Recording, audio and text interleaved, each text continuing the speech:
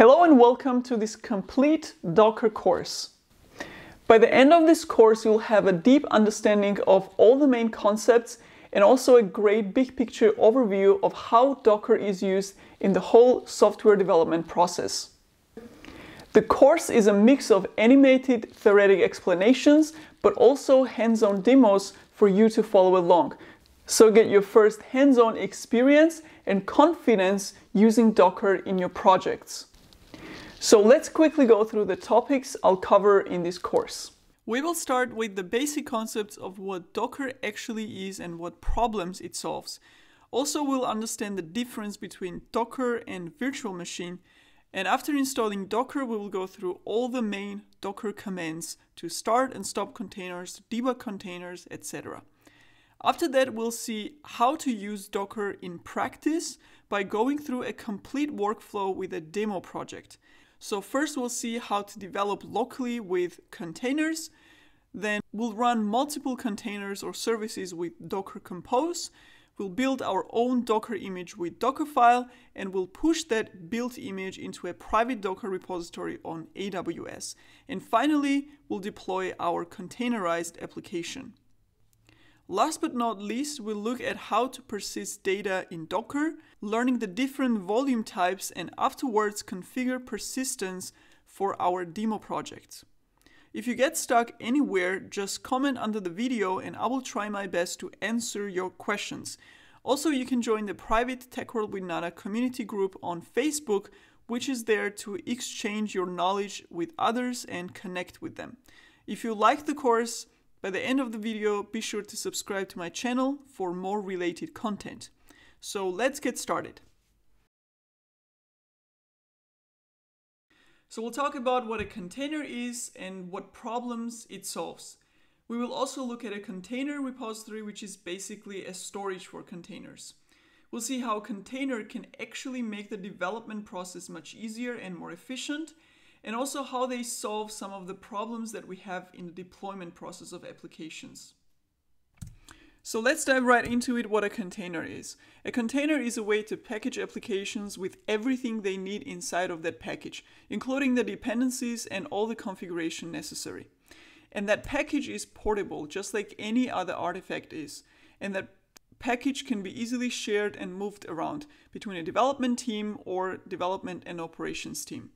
And that portability of containers plus everything packaged in one isolated environment gives it some of the advantages that makes development and deployment process more efficient. And we'll see some of the examples of how that works in later slides. So as I mentioned, containers are portable, so there must be some kind of a storage for those containers so that you can share them and move them around. So containers live in a container repository. This is a special type of storage for containers. Many companies have their own private repositories where they host or where they store all the containers. And this will look something like this, where you can push all of the containers that you have. But there is also a public repository for Docker containers where you can browse and probably find any application container that you want. So let's head over to the browser and see how that looks like. So if I here search for a Docker Hub, which is the name of the public repository for Docker, I will see this official website. So here, if you scroll down, you see that there are more than 100,000 container images of different applications hosted or stored in this Docker repository. So here you see just some of the examples, and for every application there's this official Docker container or Docker container image.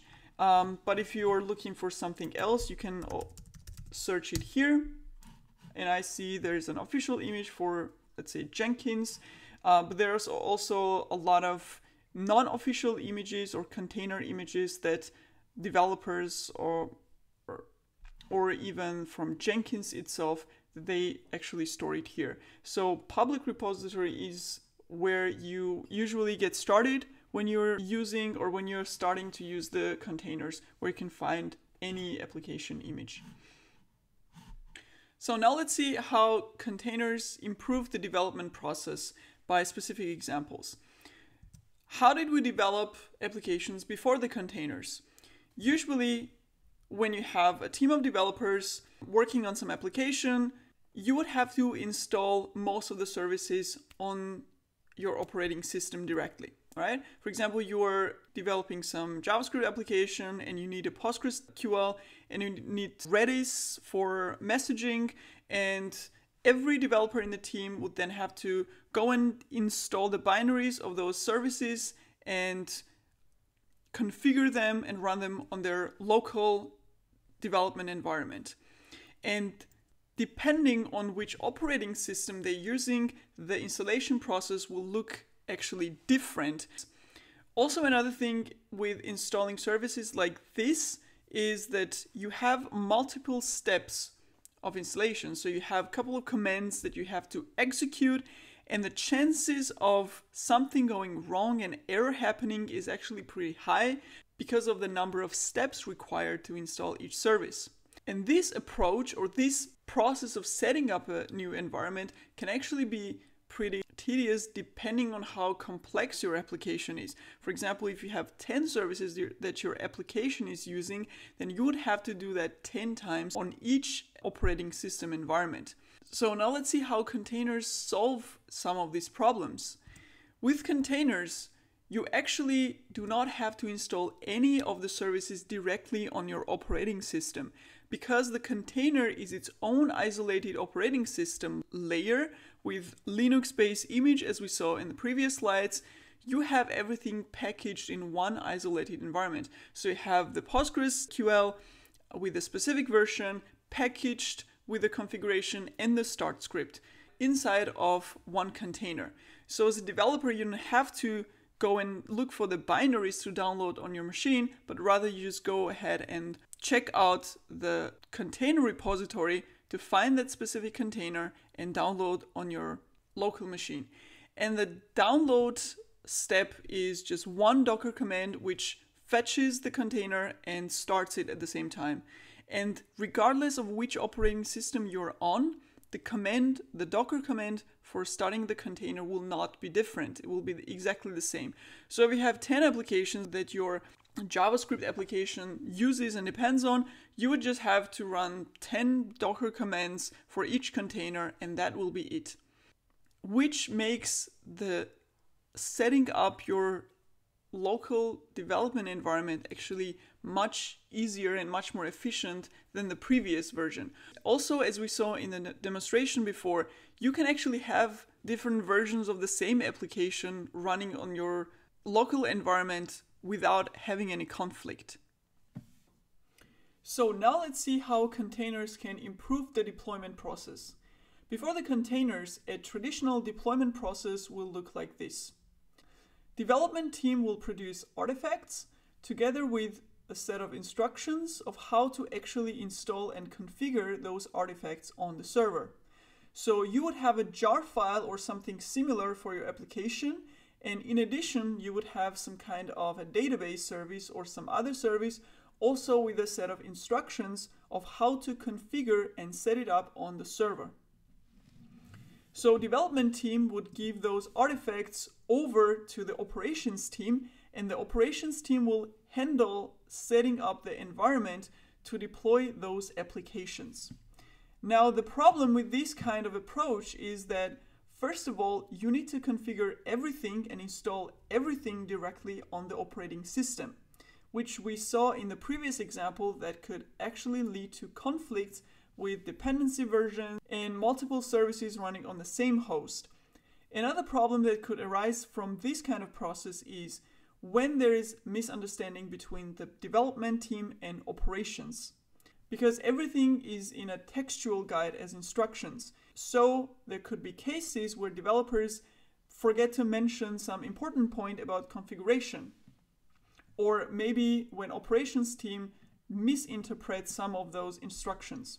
And when that fails, the operations team has to go back to the developers and ask for more details, and this could lead to some back and forth communication until the application is successfully deployed on the server. With containers, this process is actually simplified because now you have the developers and operations working in one team to package the whole configuration, dependencies inside the application, just as we saw previously. And since it's already encapsulated in one single environment, and you don't have to configure any of this directly on the server. So the only thing you need to do is run a Docker command that pulls that container image that you've stored somewhere in the repository and then run it. This is of course a simplified version, but that makes exactly the problem that we saw on the previous slide much more easier. No environmental configuration needed on the server. The only thing, of course, you need to do is you have to install and set up the Docker runtime on the server before you will be able to run containers there. But that's just one-time effort.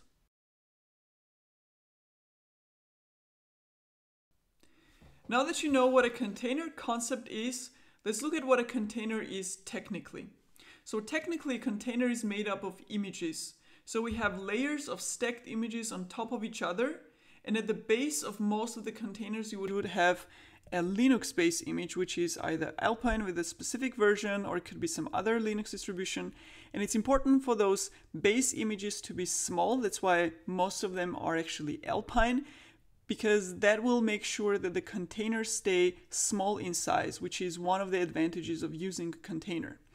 So on top of the base image, you would have application image. And this is a simplified diagram. Usually you would have these intermediate images that will lead up to the actual application image that is going to run in the container. And of course, on top of that, you will have all this configuration data. So now I think it's time to dive into a practical example of how you can actually use a Docker container and how it looks like when you install it and download it and run it on your local machine. So to give you a bit of an idea of how this works, let's head over to Docker Hub and search for PostgreSQL.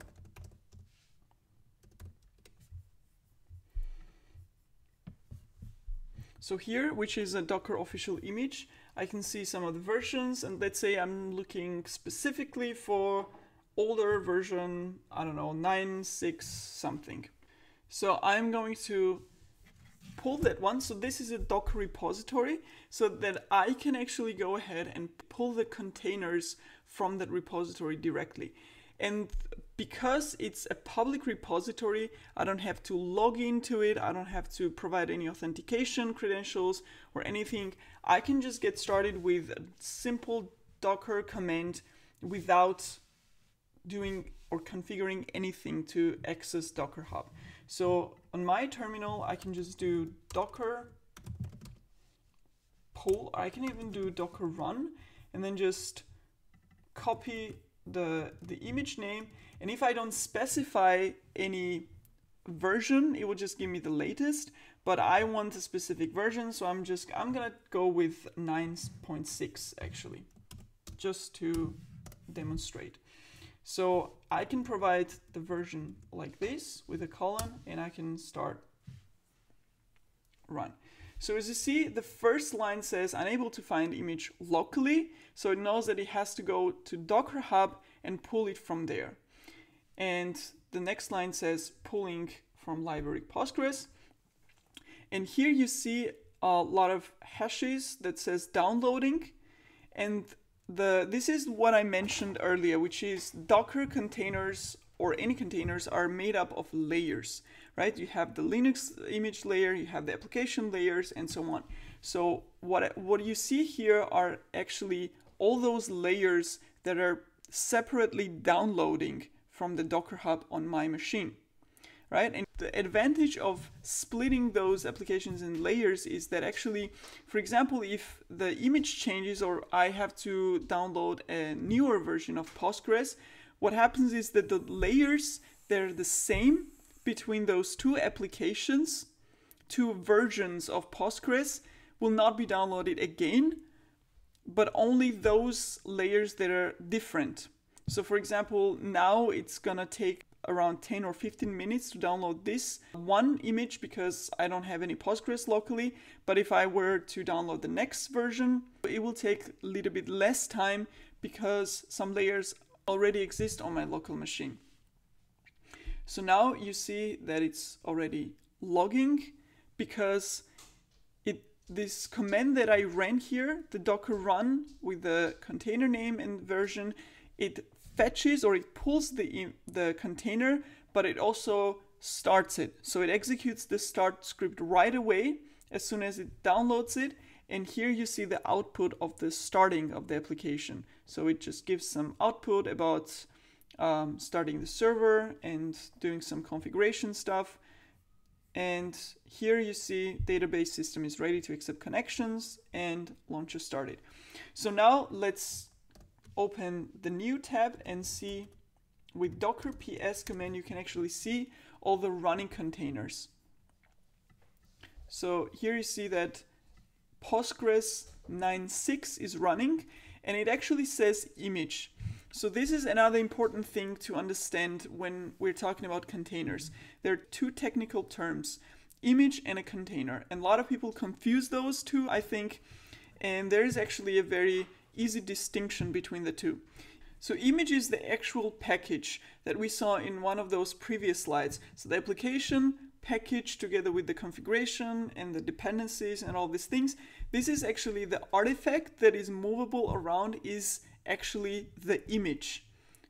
Container is when I pull that image on my local machine and I actually start it, so the application inside actually starts, that creates the container environment.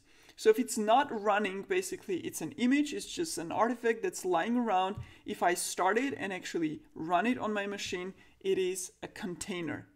So that is the distinction. So here it says the active running containers with a container ID, image that it's running from, and some entry commands that it executed and some other status information. So this means that PostgreSQL is now running on my local machine. Simple as that. If I were now to need, let's say, another version of Postgres to run at the same time on my local machine, I could just go ahead and say, let's go back, and let's say I want to have 9.6 and 10.10 running at the same time on my local machine. I would just do run Postgres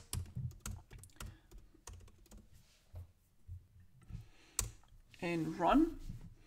Again, it doesn't find it locally, so it pushes. And this is what I actually explained to you earlier, because it's the same application but with just a different version. Some of the layers of the image are the same, so I don't have to fetch those again because they are already on my machine, and it just fetches the layers that are different. So that saves a little bit of time, and I think it could be actually a good advantage. So now we'll wait for other image layers to load so that we have the second Postgres version running. And now you see I have Postgres 9.6 running in this command line tab, and I have Postgres version 10.10 running in the next one. So I have two Postgreses with different versions running, and I can actually output them here, have both of them running, and there's no conflict between those two. Like, I can actually run any number of applications with different versions maybe of the same application with no problem at all.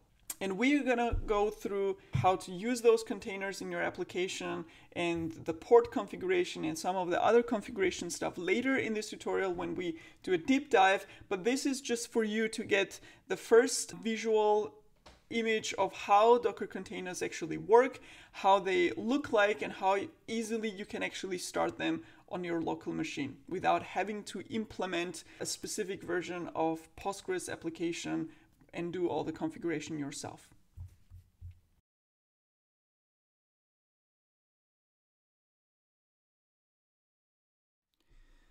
When I first started learning Docker, after understanding some of the main concepts, my first question was, okay, so what is the difference between Docker and an Oracle VirtualBox, for example? And the difference is quite simple, I think. And in this short video, I'm going to cover exactly that. And I'm going to show you the difference by explaining how Docker works on an operating system level and then comparing it to how virtual machine works. So let's get started. In order to understand how Docker works on the operating system level, let's first look at how operating system is made up. So operating systems have two layers: operating system kernel and the applications layer.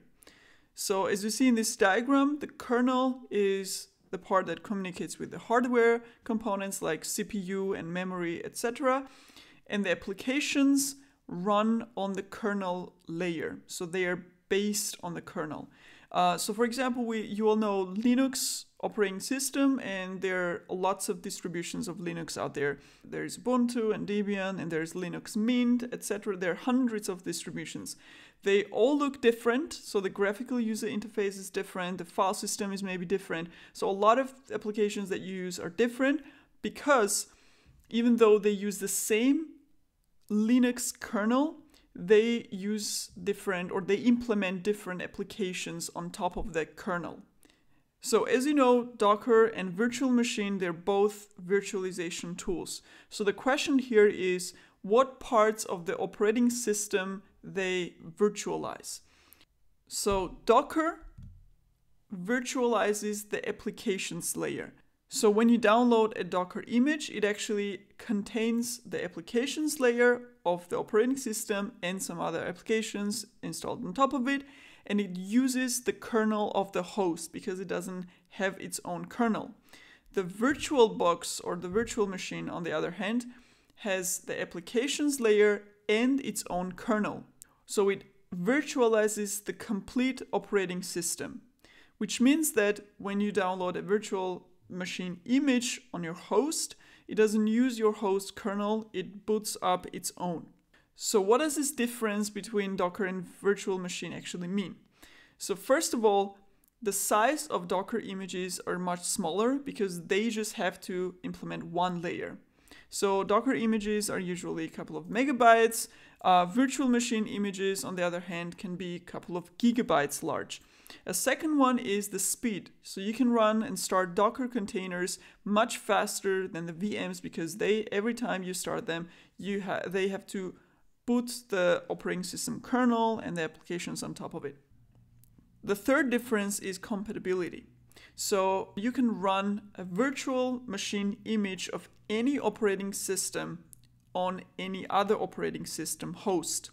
But you can't do that with Docker. So what is the problem exactly? Let's say you have a Windows operating system with a kernel and some applications, and you want to run a Linux-based Docker image on that Windows host. The problem here is that a Linux-based Docker image might not be compatible with the Windows kernel.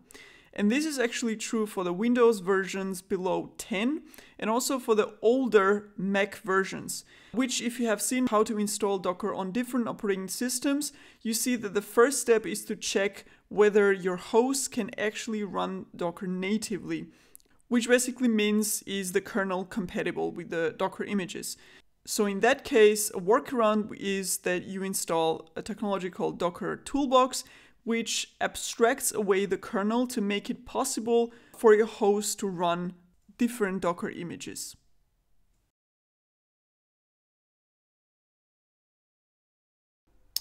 So in this video, I will show you how to install Docker on different operating systems. The installation will differ not only based on the operating system, but also the version of that operating system. So you can actually watch this video selectively depending on which OS and the version of that OS you have. I will show you how to find out which installation step applies to you in the before installing section, which is the first one. So once you find that out, you can actually directly skip to that part of the video where I explain that into details. I will put the minute locations of each part in the description part of the video, and also I will put all the links that I use in the video in the description so that you can easily access them. Also, if you have any questions during the video or if you get stuck installing the Docker on your system, please post your question or problem in the comment section so that I can get back to you and help you proceed, or maybe someone from the community will. So with that said, let's dive right into it. So if you want to install Docker, you can actually Google it and you get an official documentation of Docker. It's important to note that there are two editions of Docker. There's a community and enterprise editions. For us to begin with, community edition will be just fine. In the Docker community edition tab, there's a list of operating systems and distributions in order to install Docker. So for example, if we start with Mac, we can click in here and we see the documentation of how to install it on Mac, which is actually one of the easiest, but we'll see some other ones as well. So before you install Docker on your Mac or Windows computer, there are prerequisites to be considered. So for Mac and Windows, there has to be some criteria of the operating system and the hardware met in order to support running Docker. So if you have Mac, go through the system requirements to see if your Mac version is actually supporting Docker. If you have Windows, then you can go to the Windows tab and look at the system requirements there, or what to know before you install. For example, one thing to note is that Docker natively runs only on Windows 10. So if you have a Windows version which is less than 10, then Docker cannot run natively on your computer. So if your computer doesn't meet the requirements to run Docker, there is a workaround for that, which is called Docker Toolbox. Instead of Docker, you basically just have to install a Docker Toolbox that will become a sort of a bridge between your operating system and the Docker, and that will enable you to run Docker on your legacy computer. So if that applies to you, then skip ahead in this video to the part where I explain how to install Docker Toolbox on Mac and on Windows.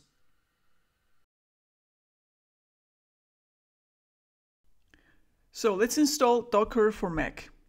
As you see here, there are two channels that you can download the binaries from, or the application from. We'll go with the stable channel. Another thing to consider, if you have an older version of Mac, either software or the hardware, please go through the system requirements to see if you can actually install Docker. So here there is a detailed description of what Mac version you need to be able to run Docker, and also you need at least 4 GB of RAM.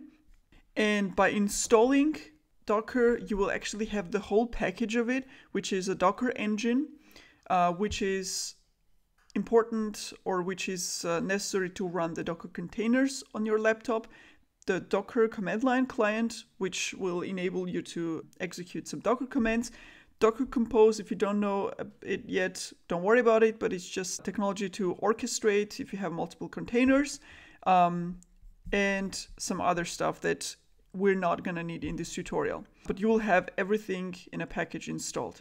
So go ahead and download the stable version. Well, I already have Docker installed from the Edge channel, so I won't be installing it again, but it shouldn't matter because the steps of installation are the same for both.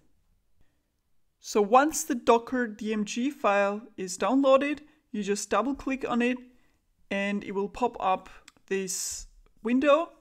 Just drag the Docker Whale app into the applications and it will be installed on your Mac. As the next step, you will see Docker installed in your applications. So you can just go ahead and start it.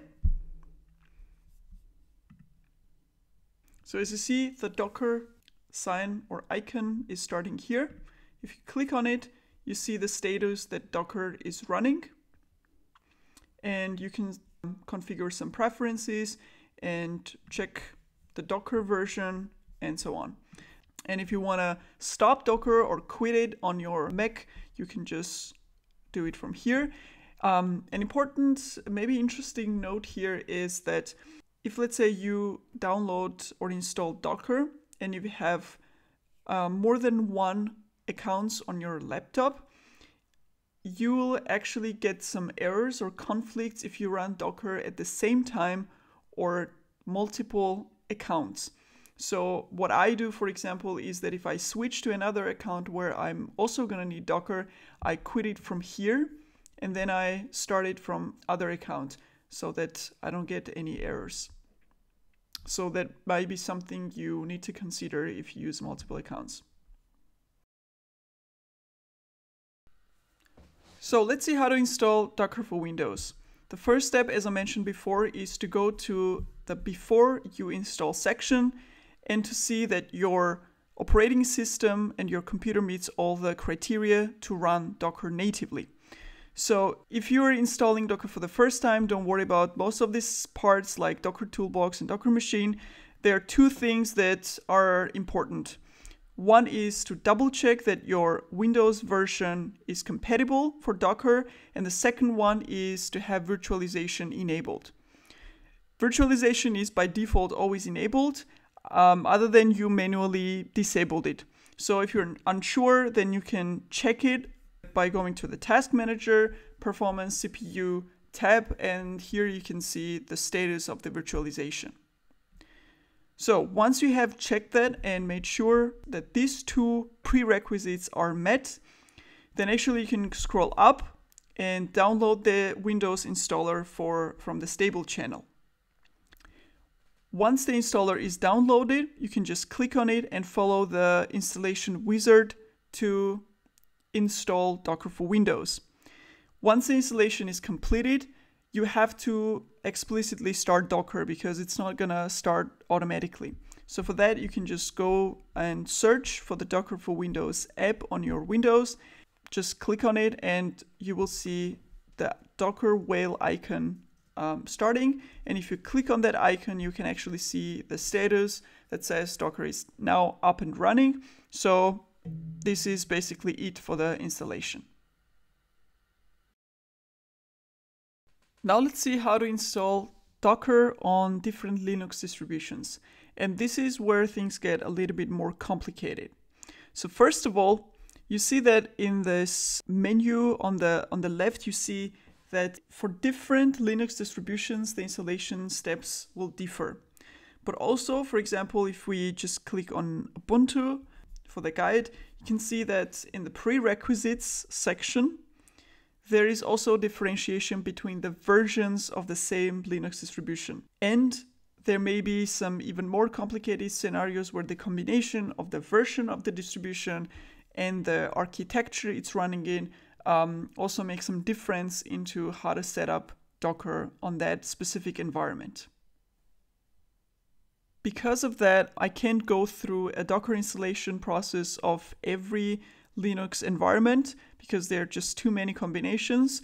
So instead, what we'll do is just go through a general overview of the steps and configuration process to get Docker running on your Linux environment. And you can just adjust it then for your specific setup. So these are some general steps to follow in order to install Docker on your Linux environment. First of all, you have to go through the operating system requirements part on the relevant Linux distribution that applies for you. Second step in the documentation is to uninstall old versions. However, if it's the first time you installing Docker, then you don't have to worry about that.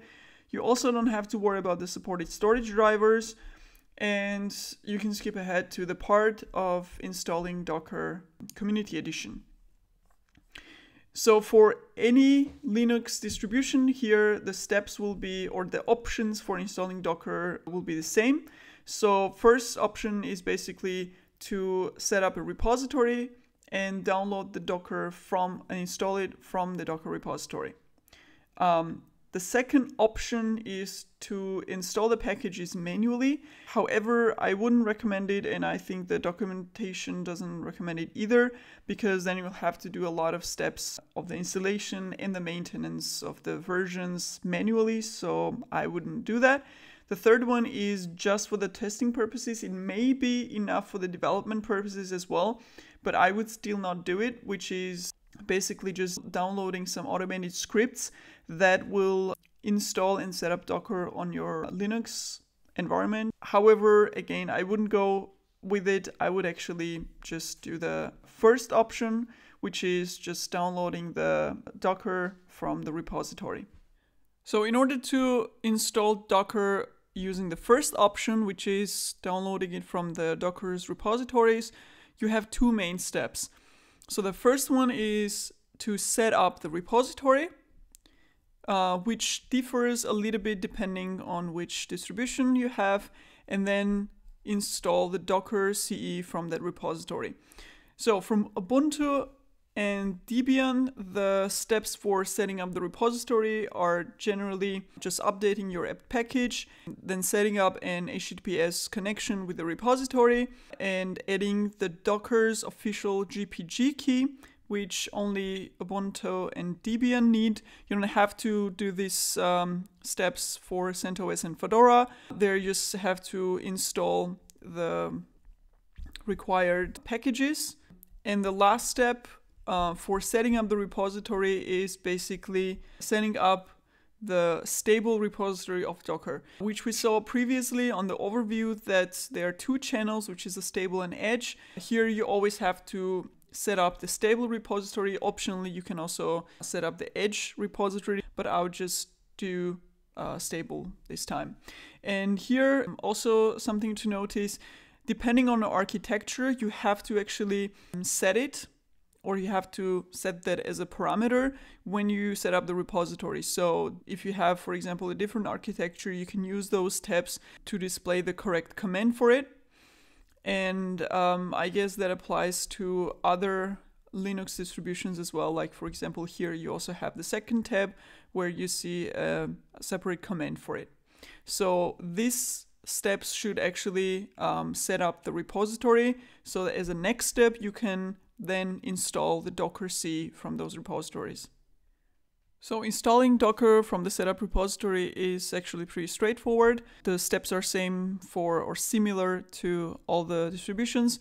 Basically just update the apt package, and then you just say install Docker CE. So this command will just download the latest Docker version. If you want to install a specific one, which you will need to do in a production environment, then you can just provide a version like this to just say Docker -ce equals some specific versions.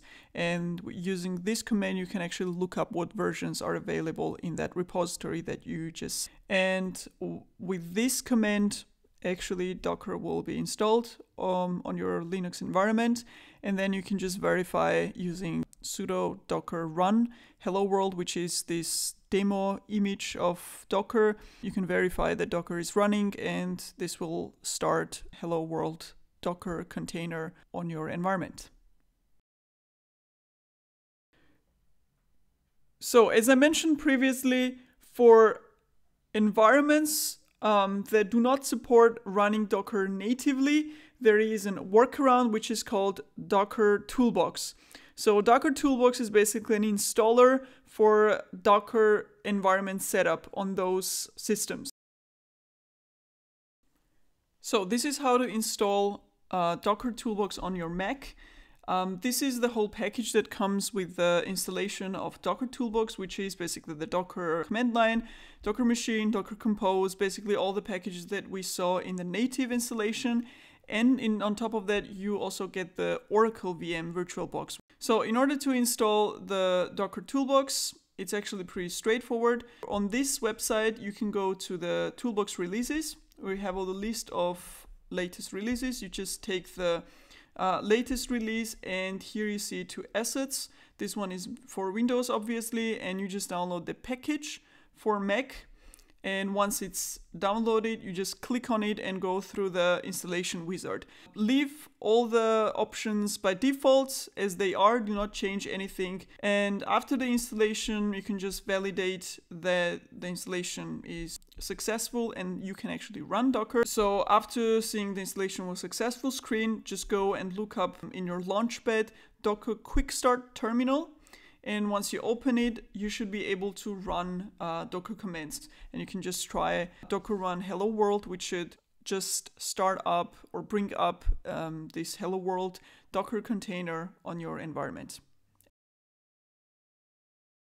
So now let's see how to install Docker Toolbox on Windows.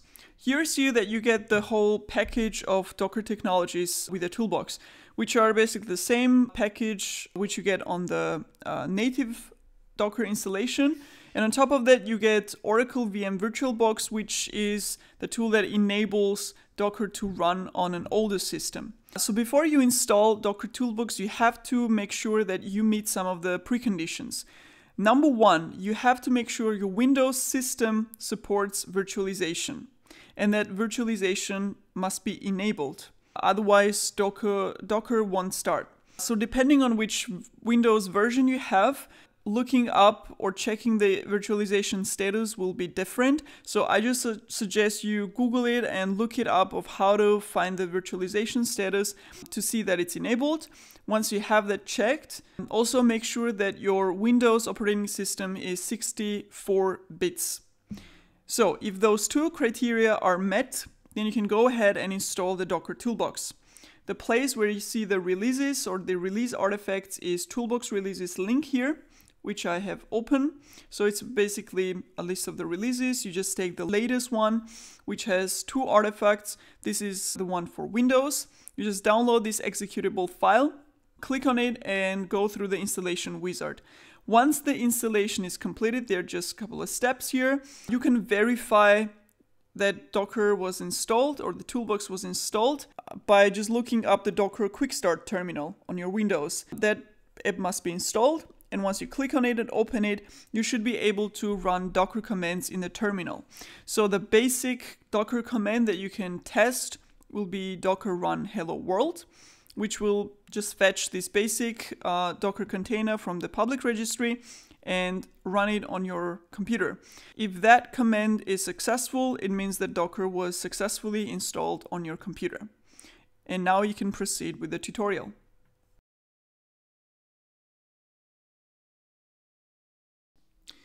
So in this video, I'm going to show you some basic Docker commands. At the beginning, I'm going to explain what the difference between container and image is, because that's something a lot of people confuse.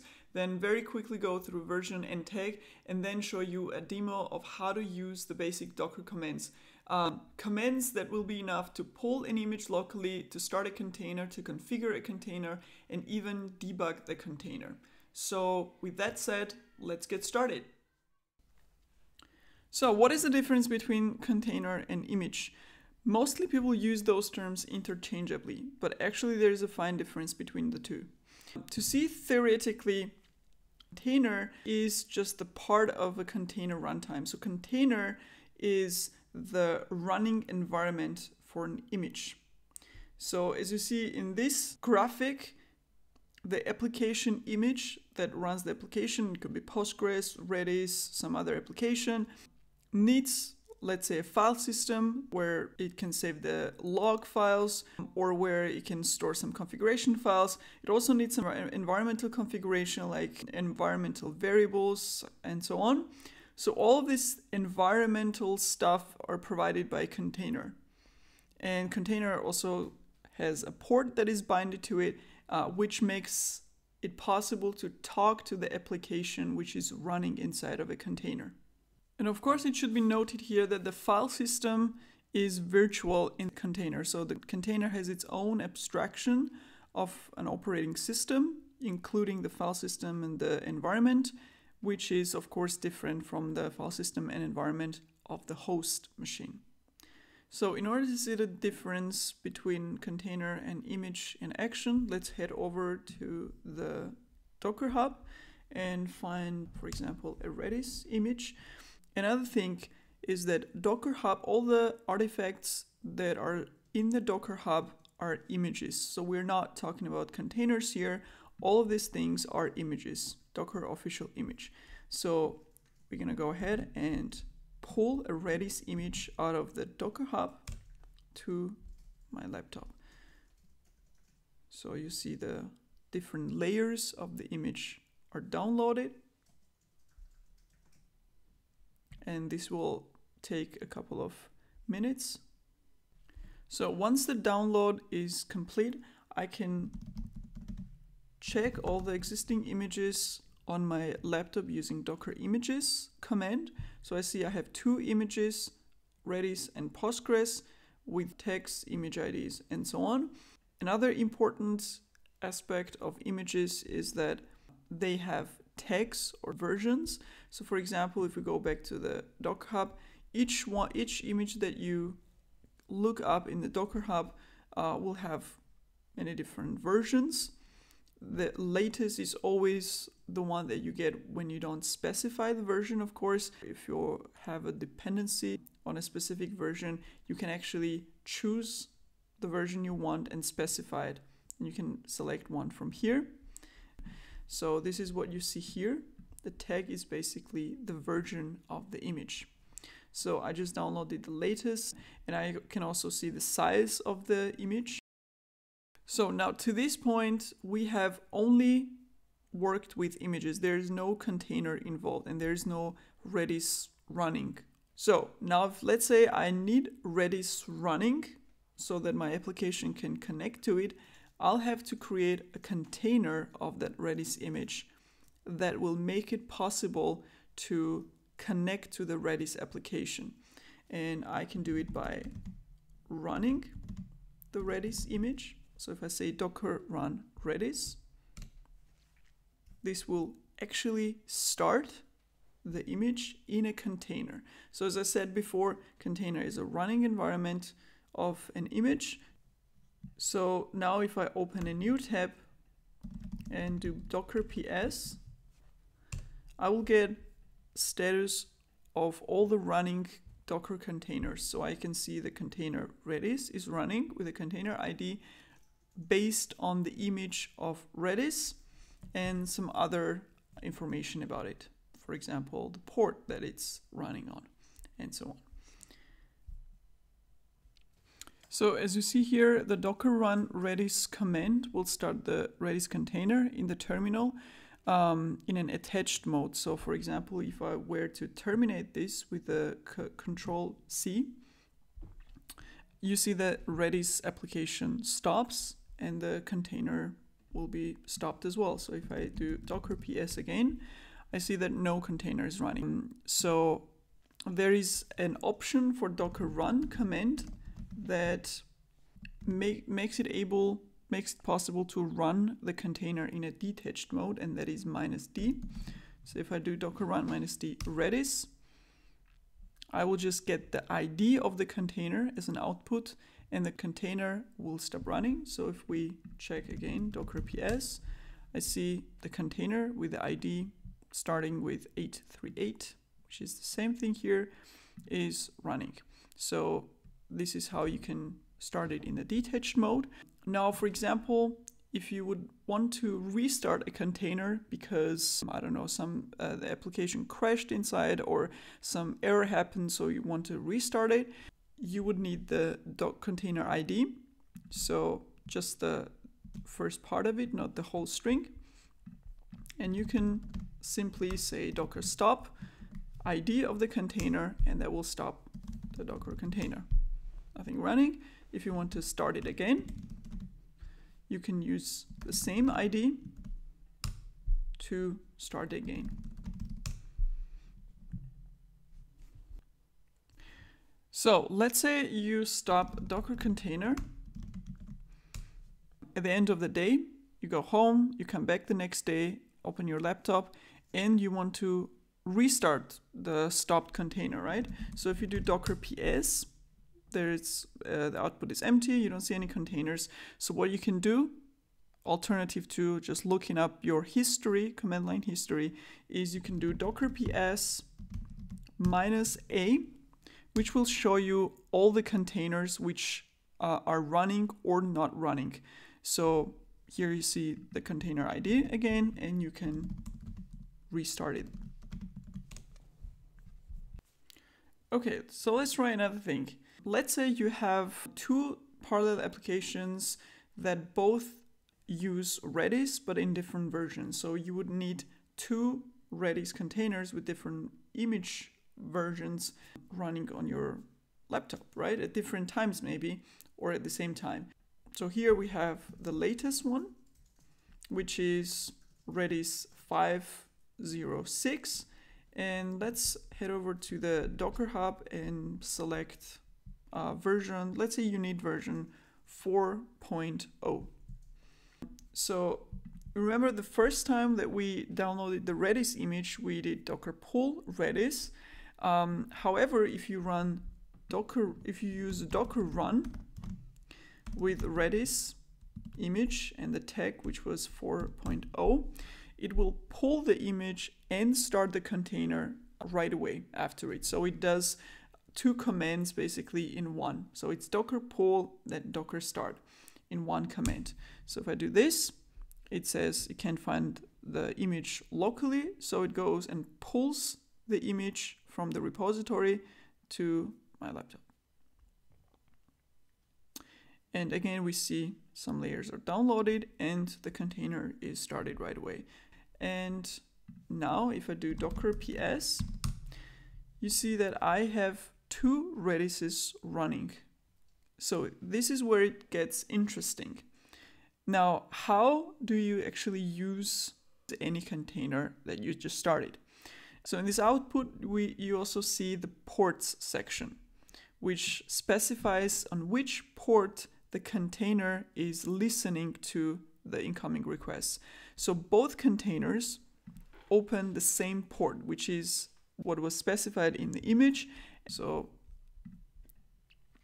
in the logs of the container, you can see the information, running mode, standalone, port 6379. So how does that actually work? And how do we not have conflicts while both are running on the same port? So to explain that, let's head over to our slide and see how this works. As you know, container is just a virtual environment running on your host. And you can have multiple containers running simultaneously on your host, which is your laptop, PC, whatever you're working on. And your laptop has certain ports available that you can open for certain applications. So how it works is that you need to create a so-called binding between a port that your laptop, your host machine has, and the container. So for example, in the first container part here, you see container is listening on port 5000 and you bind your laptop's port 5000 to that containers. Now, you will have conflict if you open two 5000 ports on your host, because you will get a message, the port is already bound or is already in use. You can do that. However, you can have two containers, as you see in the second and third containers, are both listening on port 3000, which is absolutely okay as long as you bind them to two different ports from your host machine. So once the port binding between the host and the container is already done, you can actually connect to the running container using the port of the host. So in this example URI, you would have some app, localhost, and then the port of the host. And the host then will know how to forward the request to the container using the port binding. So if we head back, here you see that containers have their ports and they're both running on the same one. However, we haven't made any binding between my laptop's port and the container port. And because of that, the container is basically unreachable by any application, so I won't be able to use it. So the way we actually do that is by specifying the binding of the ports during the run command. So I'm gonna break this and check that there is just one container running now. I'm gonna stop the other one as well, so we can start them anew. Okay, so we see both containers are here. So now we want to start them using the binding between the host and the container ports. But again, we have two Redises, so we need to bind them to two different ports on my laptop. So the way to do it is you do docker run and you specify with -p the port of the host. That's the first one. So let's go with 6000. It doesn't really matter in this case.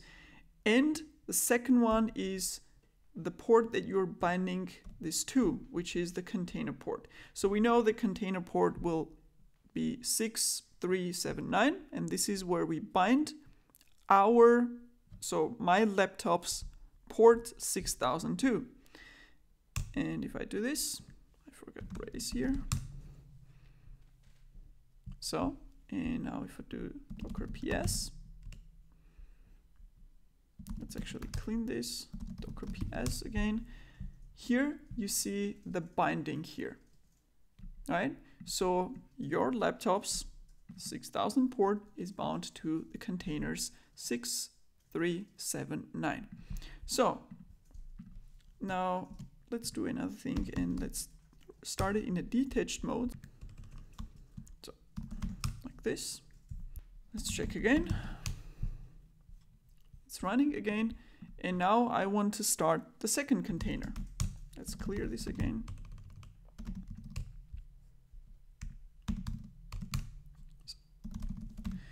So here you see it created a bunch of containers because when I specified different options with the port binding, it actually created new containers. That's why you see a couple of more here. So I'm gonna copy the image name with the tag for .o -p.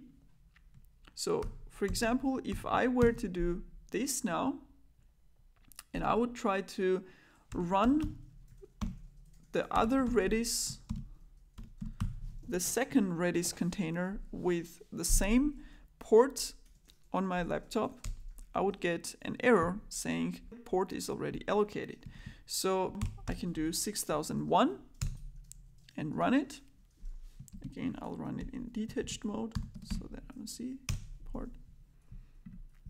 And if I go over here and say docker ps, I see that I have two different Redis versions running, both of them bound to different ports on my laptop, and the containers themselves listening to requests on the same port.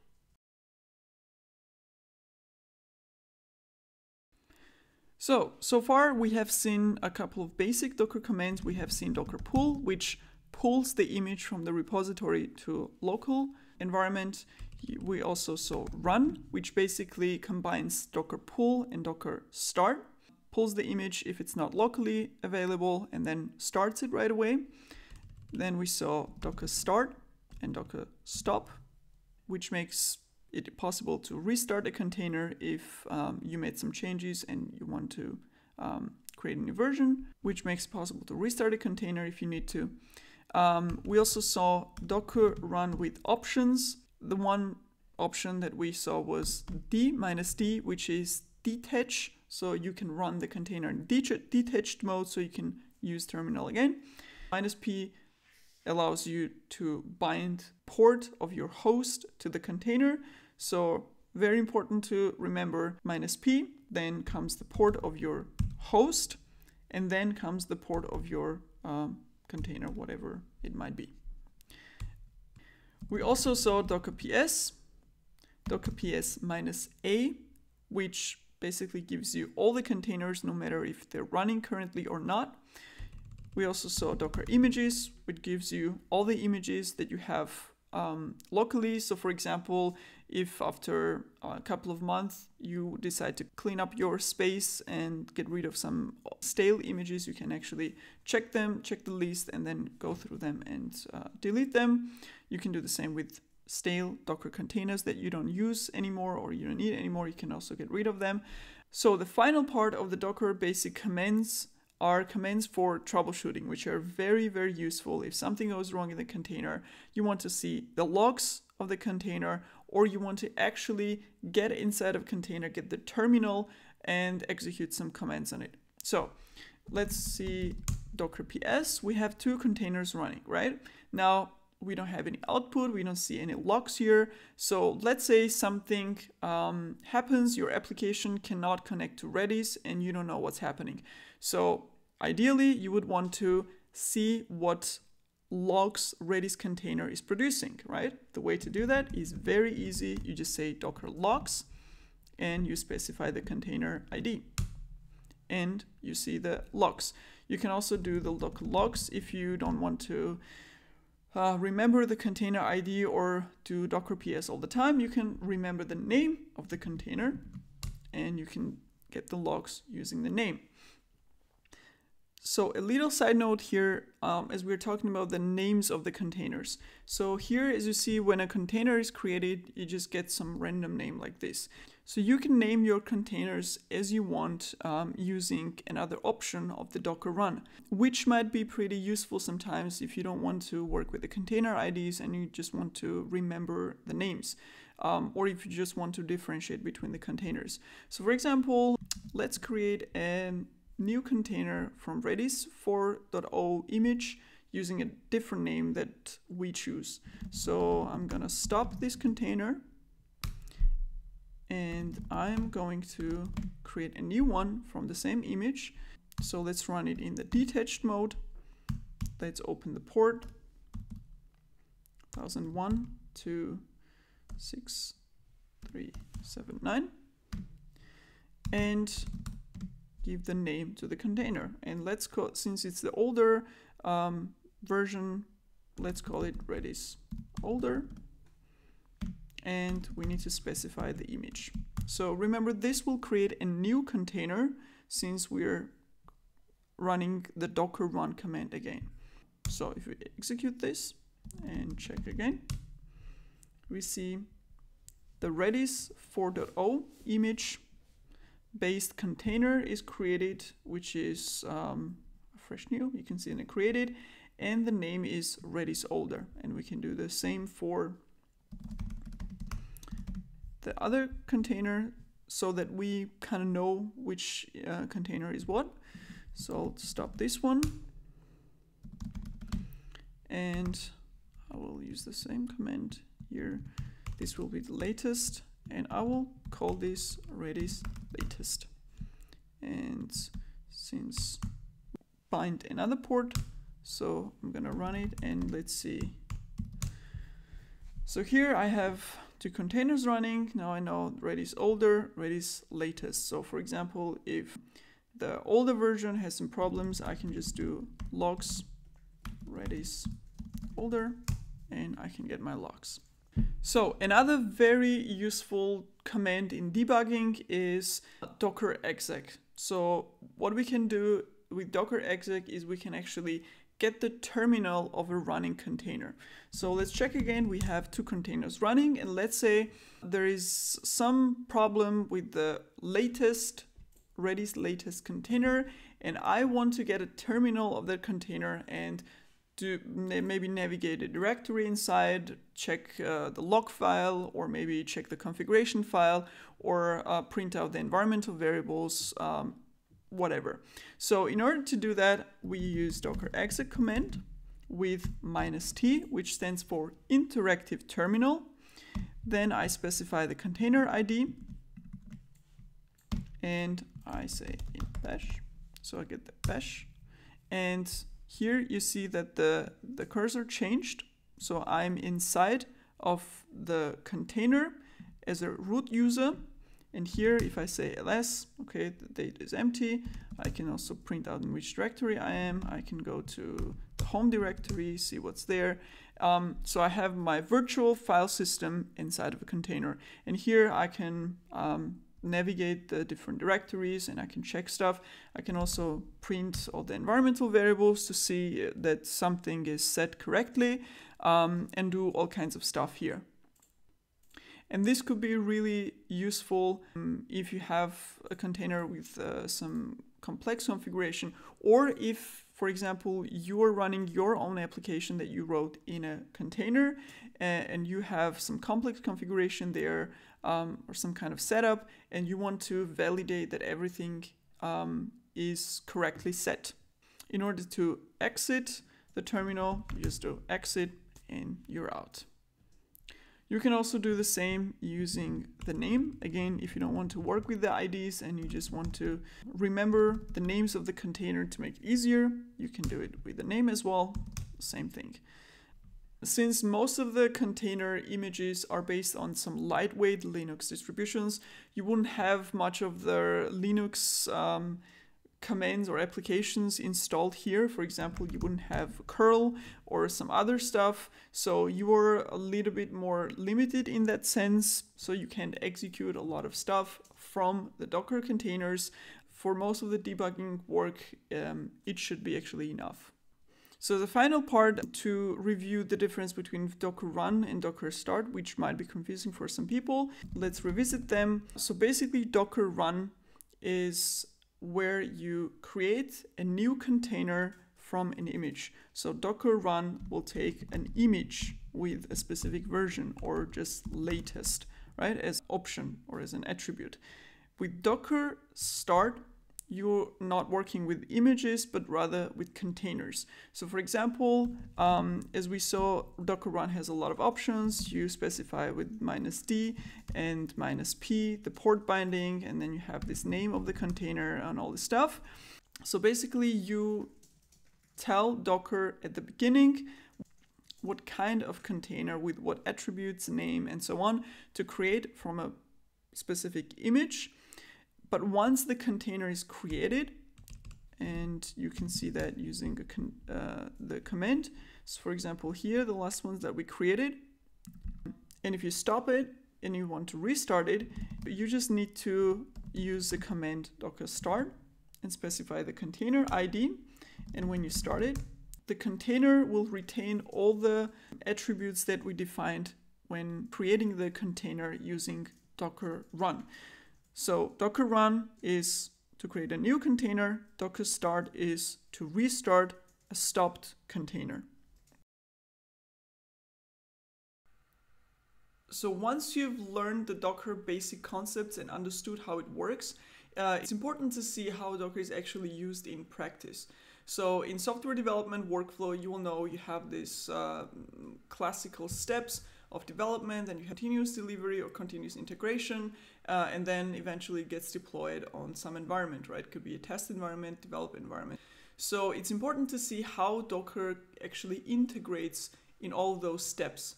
So in the next couple of videos, I'm going to concentrate exactly on that. So we're going to see some overview of the flow, and then we're going to zoom in on different parts and see how Docker is actually used in those individual steps. So let's consider a simplified scenario where you are developing a JavaScript application on your laptop, right? On your local development environment.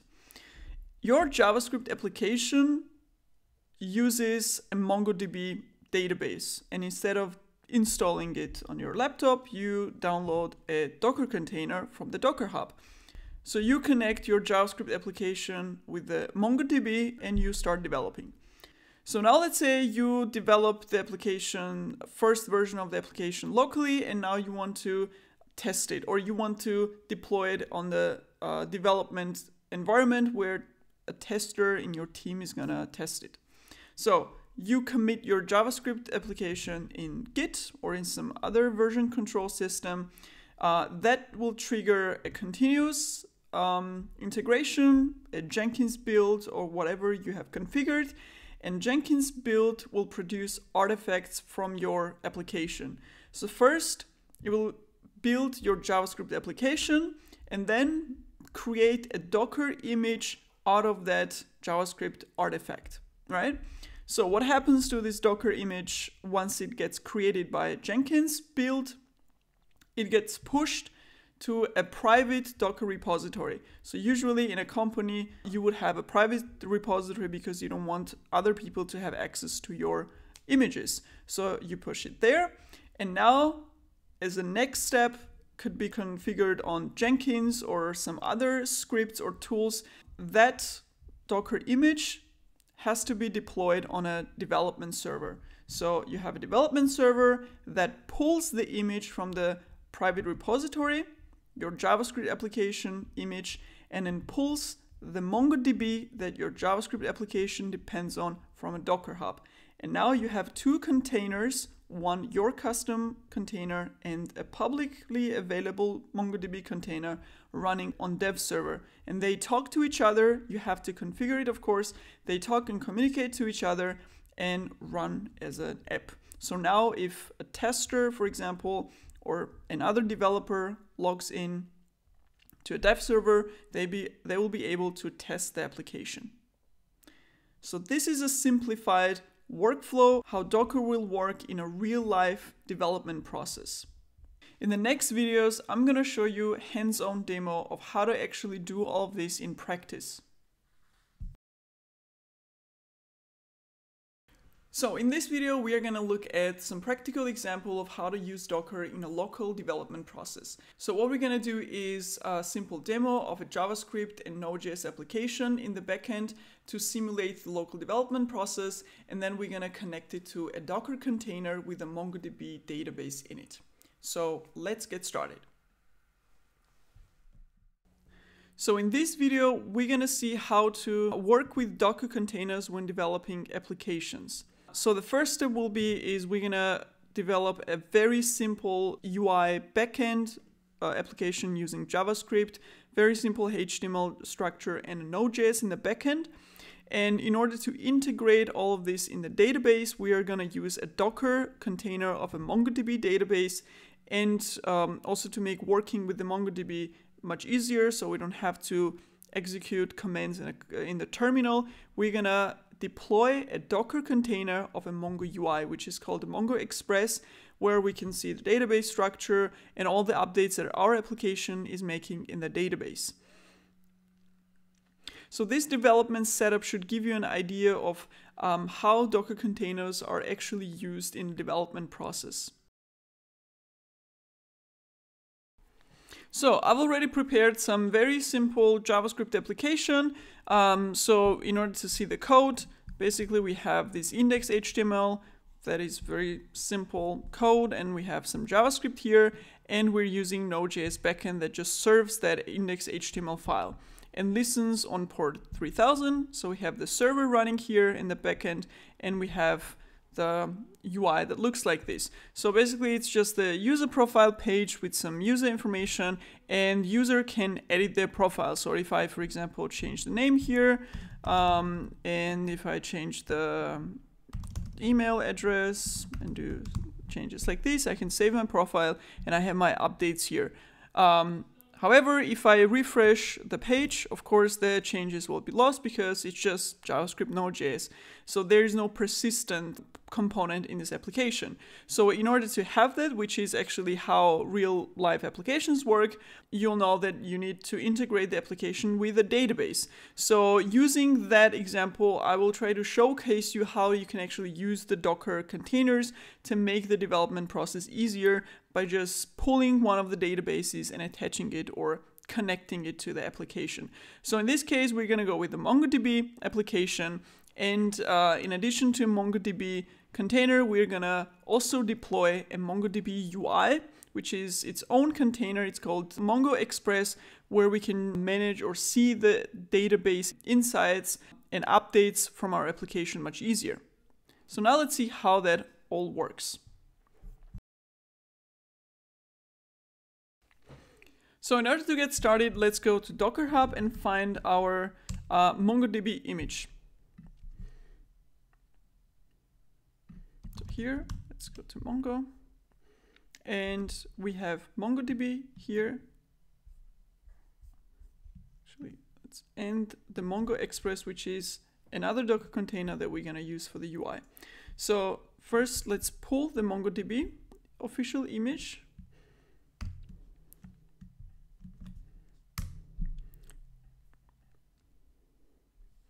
So I already have MongoDB latest, so pulling doesn't take longer. on my laptop, but you're gonna need a couple of seconds probably.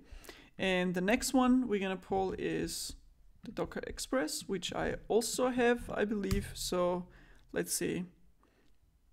Yes, it's also fast. So if I check locally, I have MongoDB and Mongo Express images.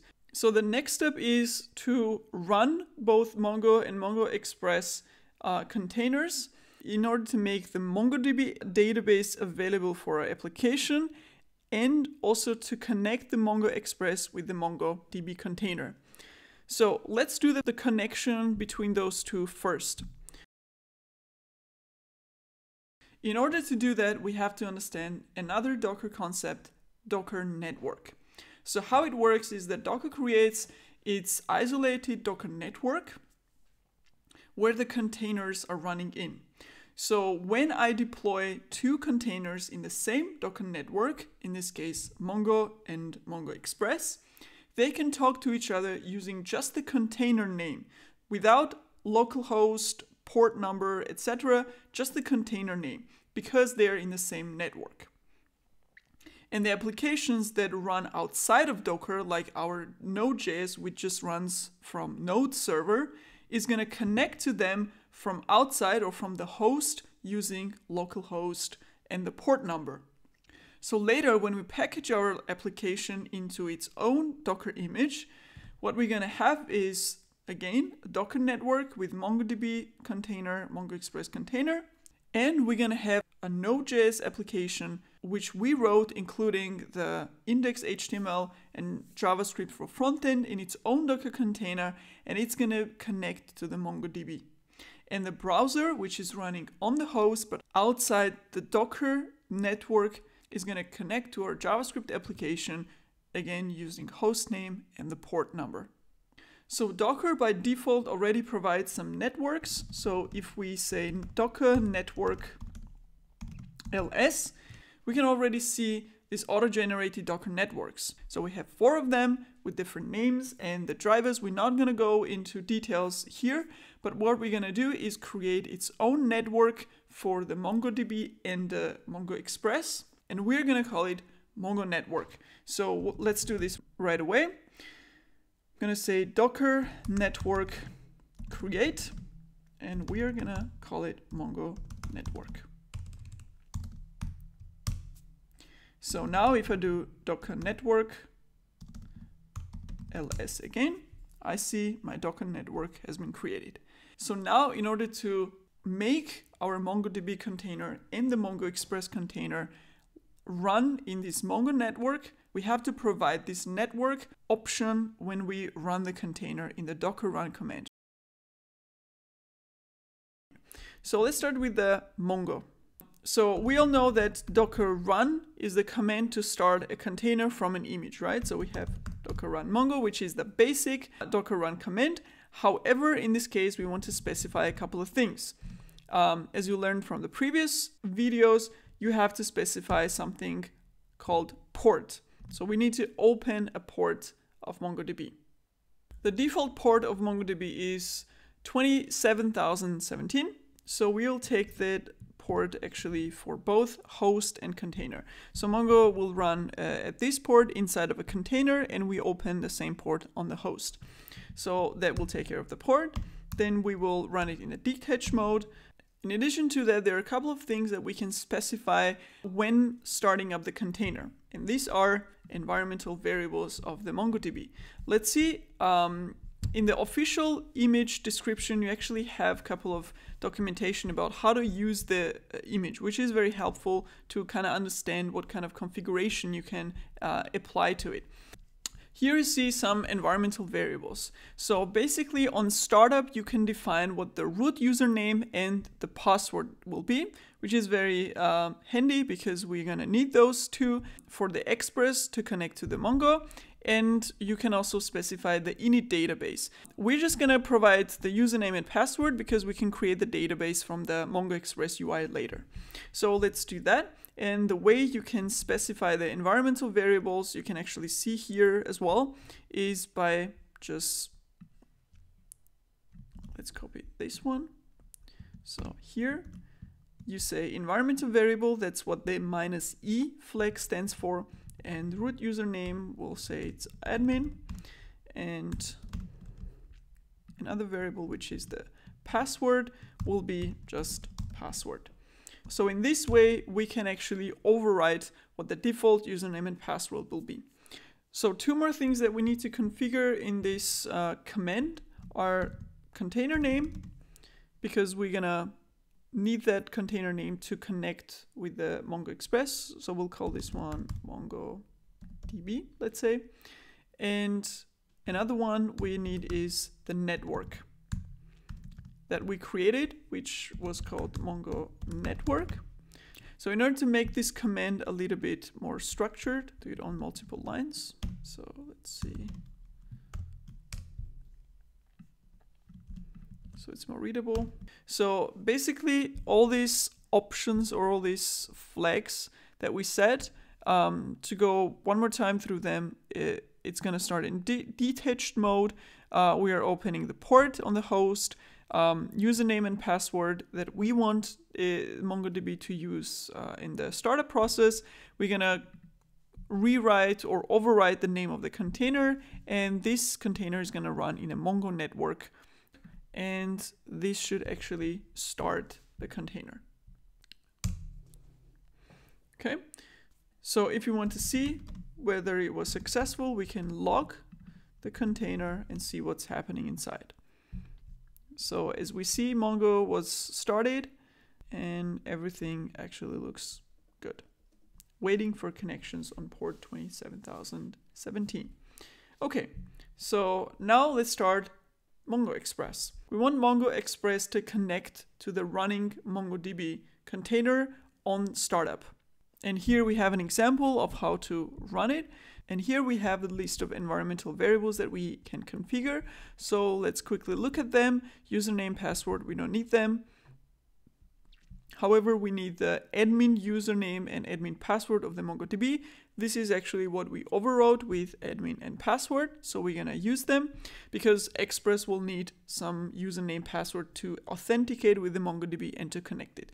The port is by default the correct one, so we don't need to change that. And this is an important part. This is the MongoDB server, right? So basically this is the container name that Express will use to connect to the Docker. And because they are running in the same network, only because of that, this configuration will work. If I hadn't specified the network, then I could specify the correct name here of the container, but it wouldn't work. So with that said, let's actually create the Docker run command for Express as well. So let's clear the history and let's start.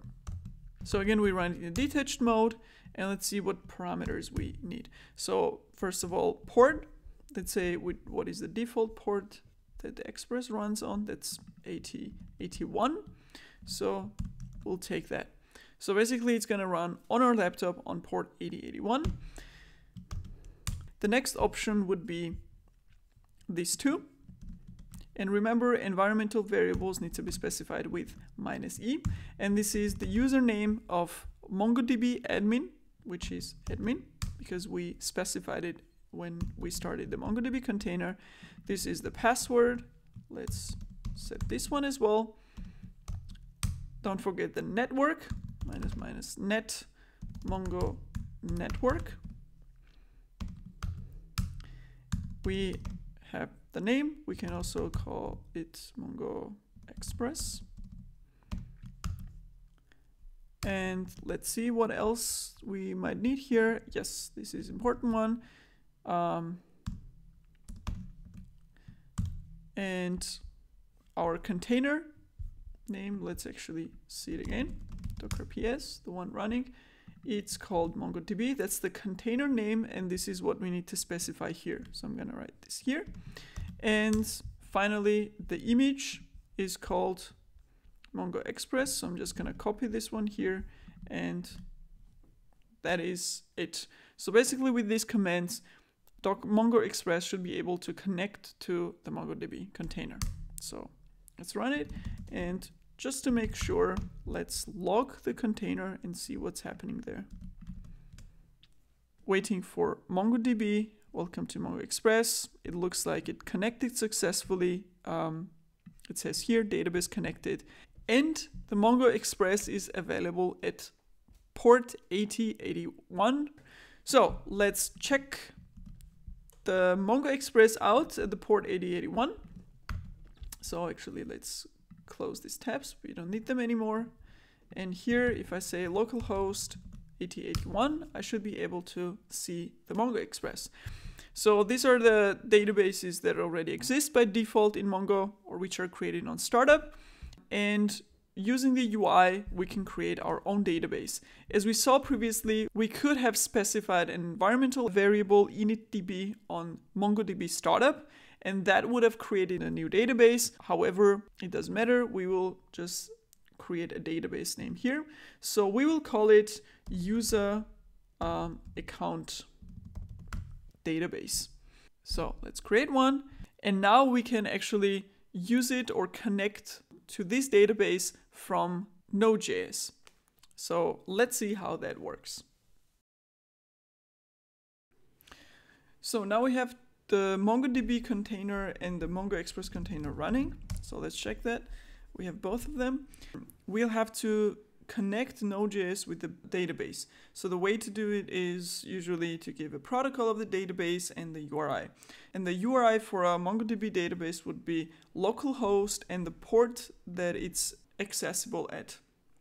I already went ahead and prepared the code for Node.js. So basically we are going to use a Mongo client here, which is a Node module.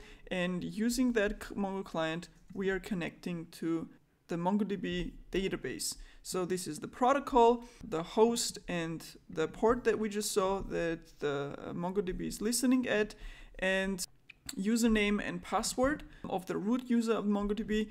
Of course, usually you wouldn't put the password here or not use an admin or root username password to connect to a database, but this is for just the demonstration purposes. And these are username and password that we set as environmental variables when we created the Docker MongoDB container.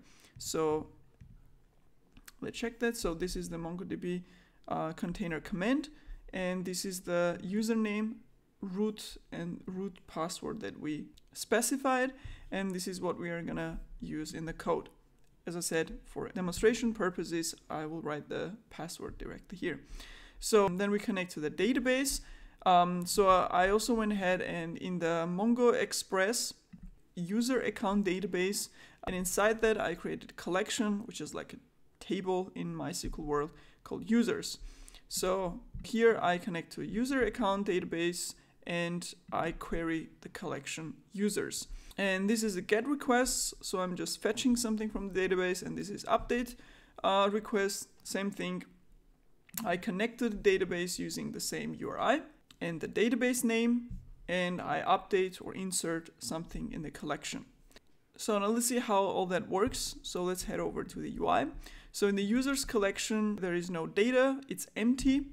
So we're gonna refresh it and edit the data. So I'm gonna write here some and update it and refresh. We see that a new insert was made. So this is the update profile section here. So all this was executed, it connected to the MongoDB, and now we have one entry, which is email, coding, name that we changed.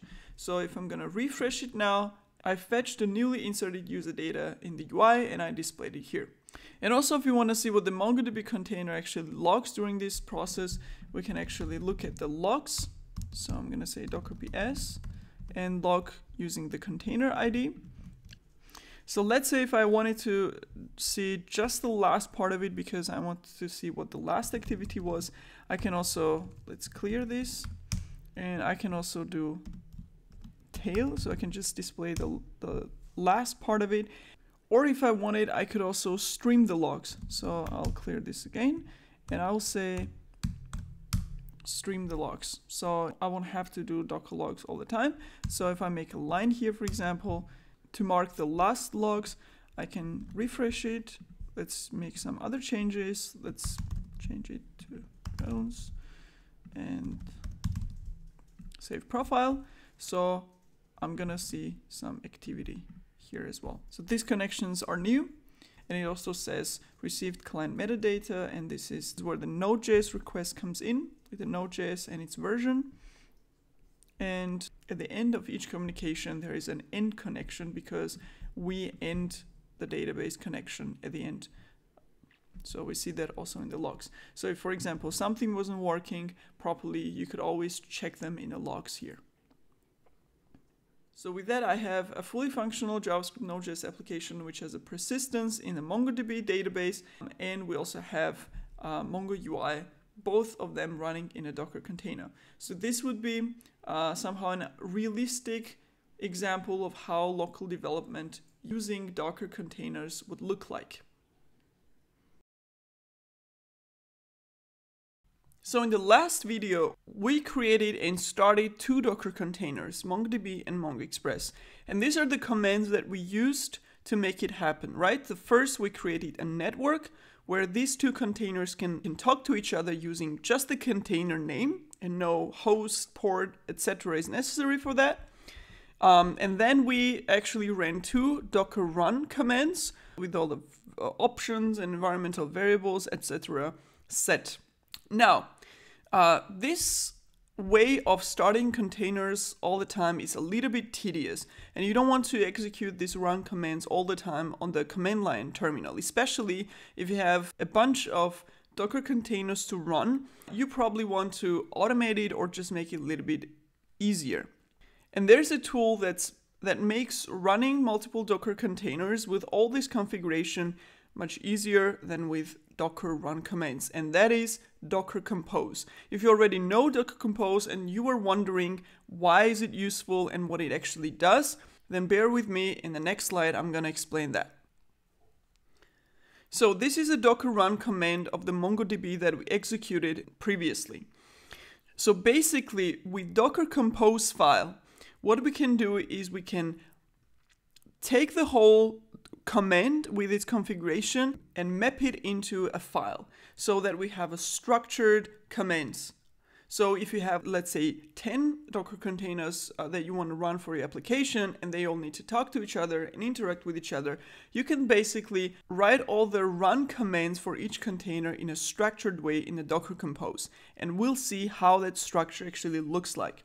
So on the right side in the Docker Compose example, the first two tags are always there, right? Version 3, that's the latest version of the Compose, Docker Compose, and then we have the services. This is where the container list goes. So the first one is MongoDB, and that maps actually to the container name, right? This is going to be a part of container name when Docker creates a container out of this configuration blueprint. The next one is actually the image, right? So we need to know which image that container is going to be built from. And of course, you can specify a version tag here next to the name. The next one is port. So we can also specify which ports is going to open. First one is on the host, and the second one after the colon is on the container. So the port mapping is there. And of course, the environmental variables can be also mapped in the Docker Compose. And this is how actually the structure of Docker Compose looks like for one specific command. Let's actually see the second container command for MongoExpress that we executed and how to map that. So now again, we have a Docker run command for MongoExpress, and let's see how we can map it into a Docker Compose. So as I said, services will list the containers that we want to create. And again, names, MongoExpress will map to the container name. The next one will be the image. Again, you can add a tag here if you want to be have a specific one. Then you have the ports, 80 to 8080. And then you have all the environmental variables, again, under the attribute environment. And this is how the Docker Compose will look like. So basically, Docker Compose is just a structured way to contain very normal common Docker commands. And of course, it's going to be easier for you to edit the file, if you want to change some variables, or if you want to change the ports, or if you want to add some new options to the run command, so to say. And maybe you already noticed the network configuration is not there in the Docker Compose. So this Mongo network that we created, we don't have to do it in a Docker Compose. If we go to the next slide, because we have the same concept here, we have containers that will talk to each other using just the container name. So what Docker Compose will do is actually take care of creating a common network for these containers. So we don't have to create the network and specify in which network these containers will run in. And we're going to see that in action right away.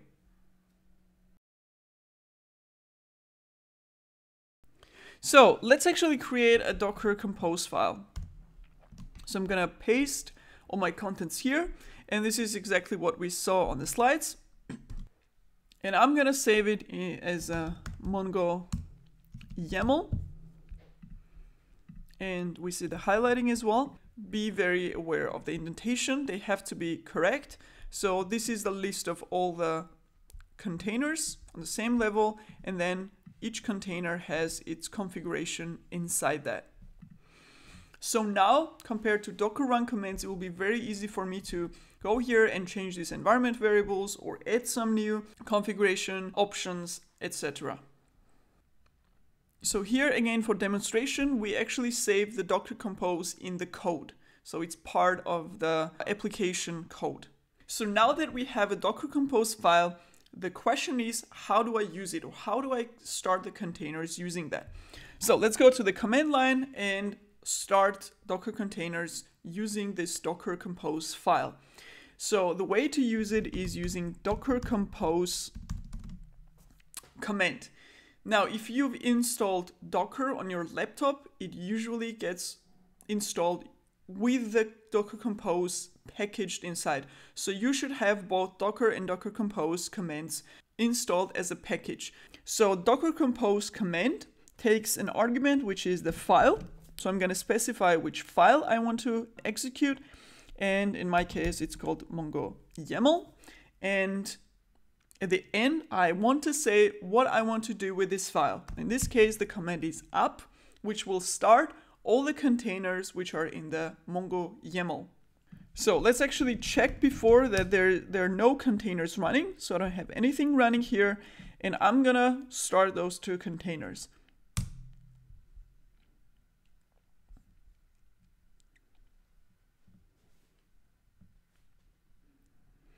Okay, so there are a couple of interesting things here in this output. So let's scroll all the way up. So we've talked about Docker network and how we created our own network at the beginning to run the containers inside. And I said that Docker Compose takes care of it. And here we see the output where it actually created a network called myAppDefault. This is the name of the network. And it's gonna run those two containers. These are actually the names of the containers that Docker Compose created. This is what we specified. And it just added prefix and suffix to it. And it created those two containers in that network. So if I actually go here and do Docker network ls, I see the myAppDefault is here. So that's one important thing. Another one is that logs of both containers actually mixed because we're starting both at the same time. As you see, the Mongo Express has to wait for MongoDB to start because it needs to establish a connection. So we here see the logs. So MongoDB is starting. We still get connection refused because it's not started completely. And somewhere here, when MongoDB is started and listening for connections, Mongo Express is able to connect to it. So this is something that you can also do with Docker Compose. When you have two containers where one depends on another one starting, you can actually configure this waiting logic in the Docker Compose. Okay, so now let's see actually that the Docker containers are running. So we have both of them. Here you see the container names that Docker Compose gave them. And one thing here to note is that the Mongo Express actually started on port 8081 inside the container. So we can see that here. So we are opening a port 8080 on my laptop that actually forwards the request to container at port 8081. Just so that you don't get confused, because it was 8080 on the slides. So now that we have restarted the containers, let's actually check the first one, which is Mongo Express. So it's running on 8080. In the previous example, we created a database and a collection, which is gone because we restarted the container. This is actually another very important concept of containers to understand. When you restart a container, everything that you configured in that container's application is gone. So data is lost, so to say. There is no data persistence in the containers itself. Of course, that is very inconvenient. You want to have some persistence, especially when you're working with a database. And there is a concept we're going to learn later called volumes that makes it possible to have persistency between the container restarts. Okay, so let's actually create the database again because we need it. And inside the database, we had actually users collection. Let's create that one as well, and that is empty. Now let's actually start our application.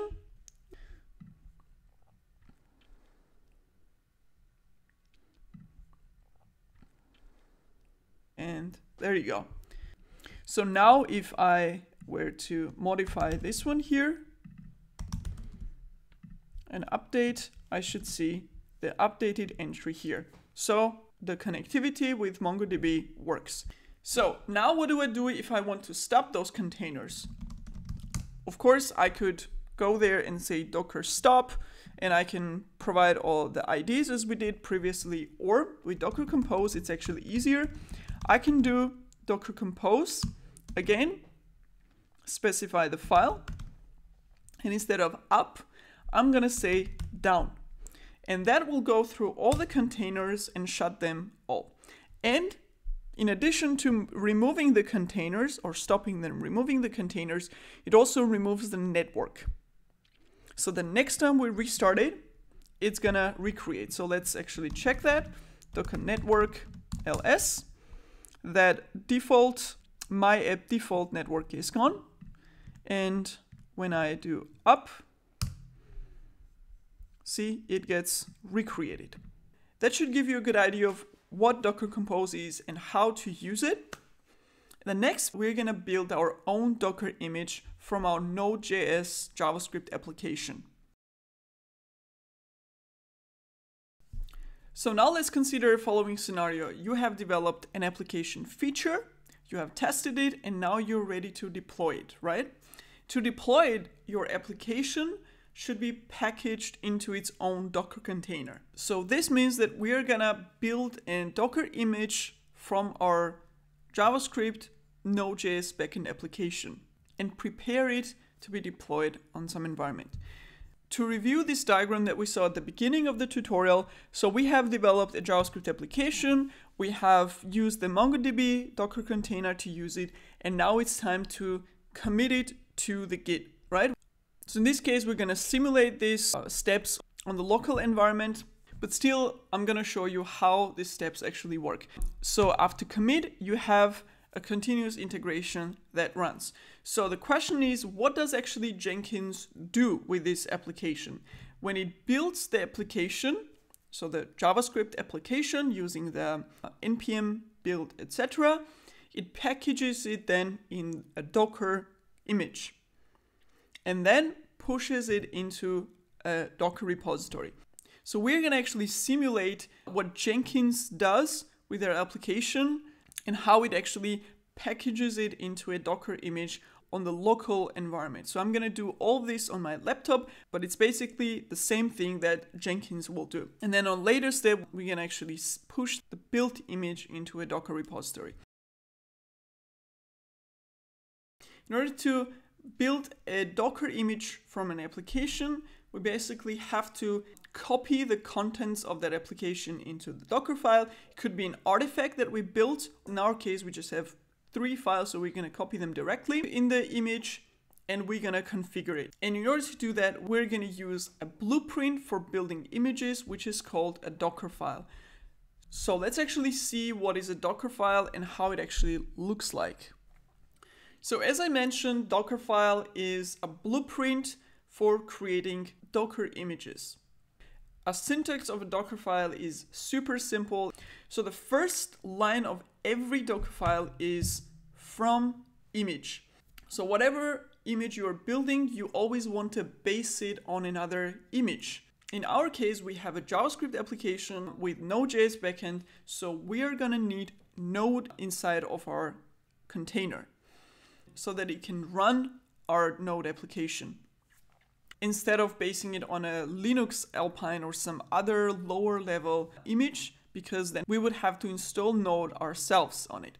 So we are taking a ready Node image. And in order to see that, let's actually go to Docker Hub and search Node here. And here you see there is a ready Node image that we can base our own image from. So here we have a lot of different tags, so we can actually use one specific one, or we can just go with the latest if we don't specify any tag. So what that actually means, basing our own image on a Node image, is that we are gonna have Node installed inside of our image. So when we start a container and we actually get a terminal of the container, we can see that Node command is available because there's Node installed there. This is what from Node actually gives us. So the next one is we can configure environmental variables inside our Docker file. Now, as you know, we have already done this using the Docker run commands or the Docker compose. So this will be just an alternative to defining environmental variables in a Docker compose, for example. I would say it's better to define the environmental variables externally in a Docker compose file, because if something changes, you can actually override it. You can change the Docker compose file and override it instead of rebuilding the image. But this is an option. So this env command basically would translate to setting the environmental variables inside of the image environment. The next one is run.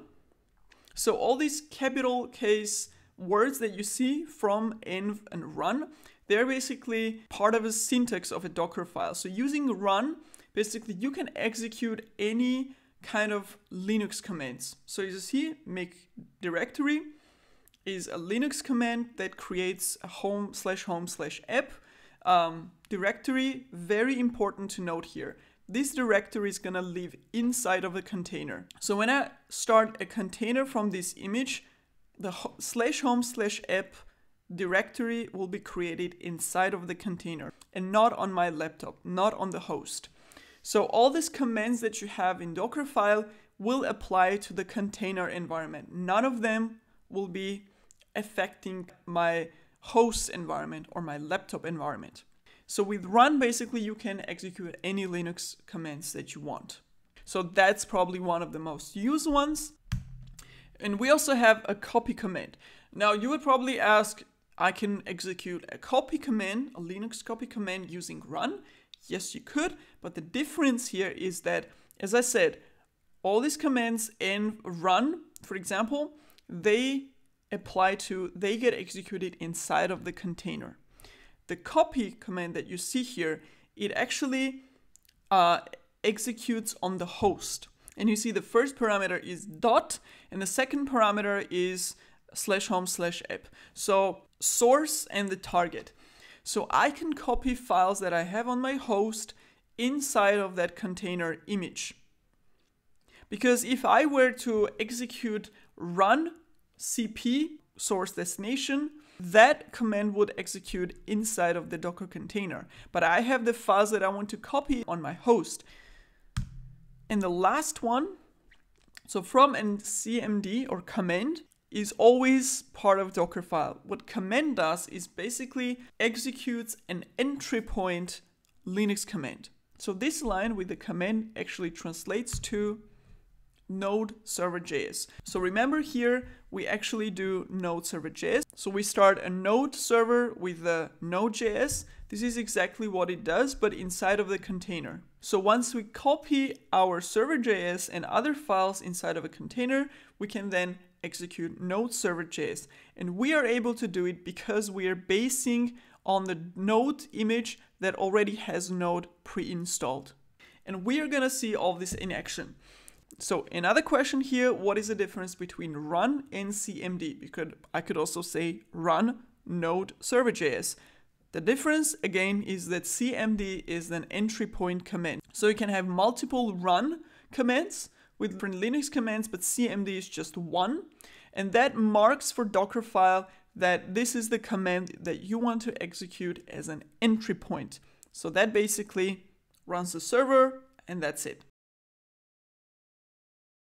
So now let's actually create the Docker file, and just like the Docker Compose file, Docker file is part of the application code. So I'm gonna create a new file here and I'm gonna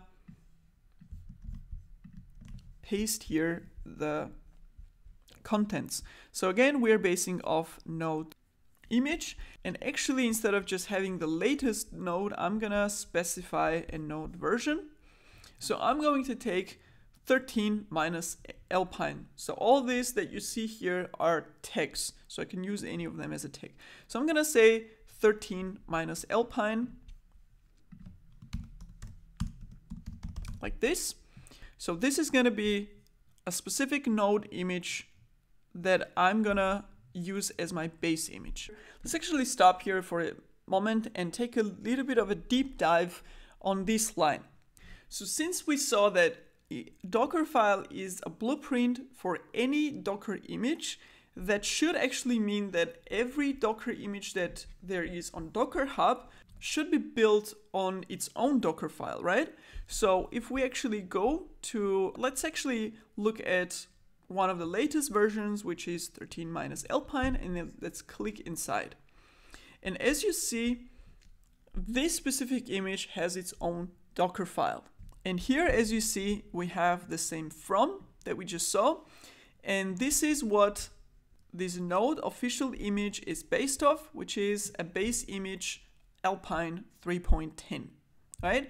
And then we have this environmental variable set and all these Linux commands using run and some other environmental variable. And you have this entry point, which is a script. So you can also execute the whole shell script instead of separate commands. And you have this final command, right?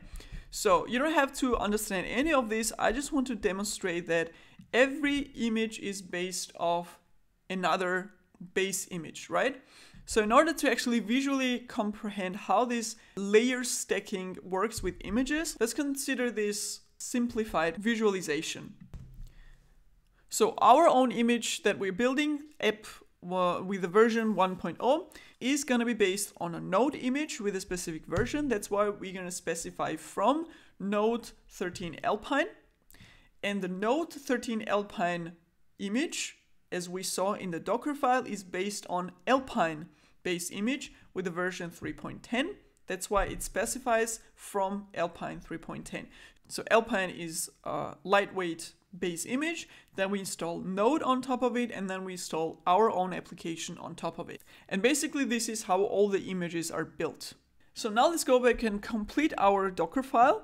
So we have the from specified, we have the environmental variables specified, and in just a second we're gonna actually see these commands in action. So let's copy that, and this is also very important. Dockerfile has to be called exactly like that. You can't just give it any name. It is always called Dockerfile, starting with a capital D, and that's it. It's a simple text file, so just save it like this. And here you even see the highlighting and this Docker icon. So now that we have a Dockerfile ready, let's see how to actually use it. So how do we build an image out of it? So in order to build an image using a Docker file, we have to provide two parameters. One is we want to give our image a name and a tag, just like all the other images have.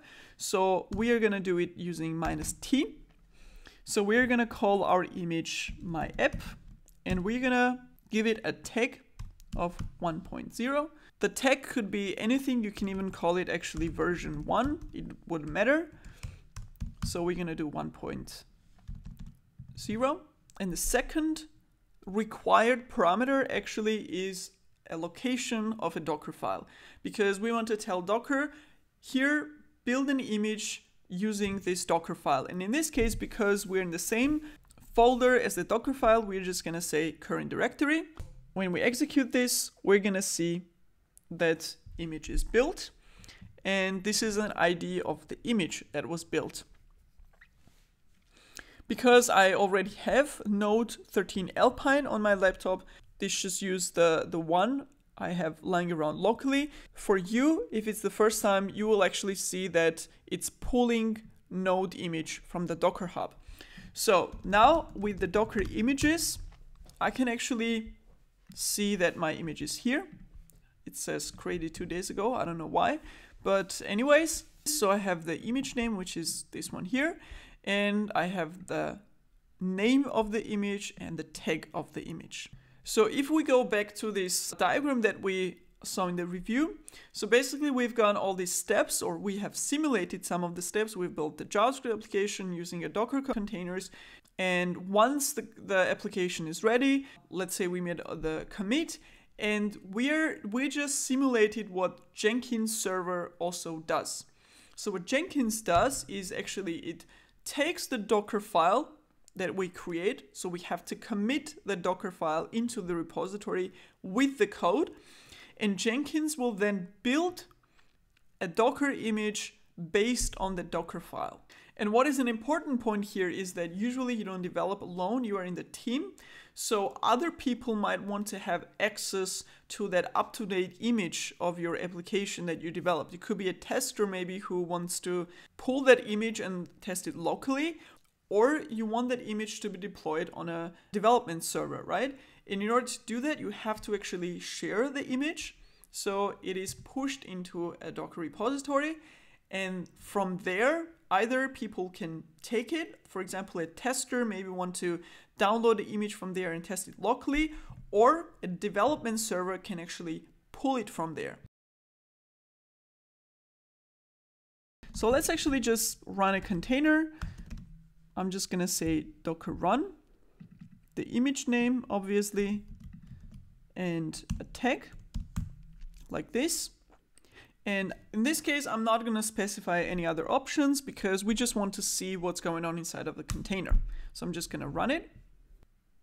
Okay, so the problem is that it can't find the server.js file, which is actually logical because we are not telling it to look in the correct directory. So since we're copying all the resources in this home/home/app directory, server.js is going to be there as well. And this is another topic. Whenever you adjust a Docker file, you have to rebuild an image because the old image cannot be overwritten, so to say. So what I'm going to do now is actually I'm going to delete the one that I built. So I'm going to actually take the image. This is how you delete an image. But I can delete it because as it says, the Docker is used by a stopped container. So if I do docker ps -a, actually let's grep to my app like this. I have to first delete the container. So this is how you delete a container. It's docker rm. And once I've deleted the container, I can delete an image. So the image deletion is rmi, like this. So if I do images now, I see my image isn't there. Okay, so we've modified the Docker file. So let's rebuild it now. So docker build again. And let's see, the image is here. So let's start it again. So it's my app 1.0 and let's run it. And as you see, the problem is fixed, app listening on port 3000. So our app is running. So this one here, my app 1.0. First of all, we can see the logs here, like this. We see that the app is listening on port 3000. We know everything is cool. To actually just get a little bit more insight, let's enter the containers, or let's get the terminal, the command line terminal of the container, and look around there. So I'm gonna say docker exec interactive terminal. I'm gonna specify the container ID in bash, like this. And since bin bash doesn't work, we can actually try shell. So this is something you will also encounter because some containers do not have bash installed, so we'll have to connect using bin sh. So one of them has to work always. So let's see in which directory we are. So we are in the root directory and we see our virtual file system there. And as you see, the cursor changed as well. So that means we're inside of a container. So now let's actually check some of the stuff. So first of all, we specified some environmental variables here in the Docker file. And this means that these environmental variables have to be set inside the Docker environment. So if we do env, we actually see the MongoDB username, this one here, and MongoDB password are set. And there are some other environmental variables automatically set. We don't care about them. So another thing we can check is this directory, because remember, because with this line, we actually created this /home/app directory. So let's see /home/app. And as you can see, the directory was created. And with the next line, we copied everything in the current folder. So if we actually go and see reveal in Finder. So this is where the Docker file resides. So basically we copied everything that is inside of this directory. So all of this into the container. Now, we don't actually need to have Dockerfile and Docker Compose and this other stuff in here, because the only thing we need are the JavaScript files, or if we build a JavaScript application artifact, just the artifact. So let's go ahead and improve that. So what I'm gonna do is I'm gonna create an app directory, and I'm gonna copy just the files that I'm gonna need for starting an application inside of a container. So I'm gonna take those and the images as well. So all these are just external ones, we don't need them there. And images, the index.html file, package.json, server.js, and the node modules are inside of app. So what we can do now is, instead of copying the whole directory where the Docker file is, I just want to copy all the contents of app folder. So what I'm gonna do is I'm gonna say copy all the app contents. And again, because we modified a Docker file, we need to recreate the image. In order to leave the Docker container terminal, you can actually exit. So now we are on the host again.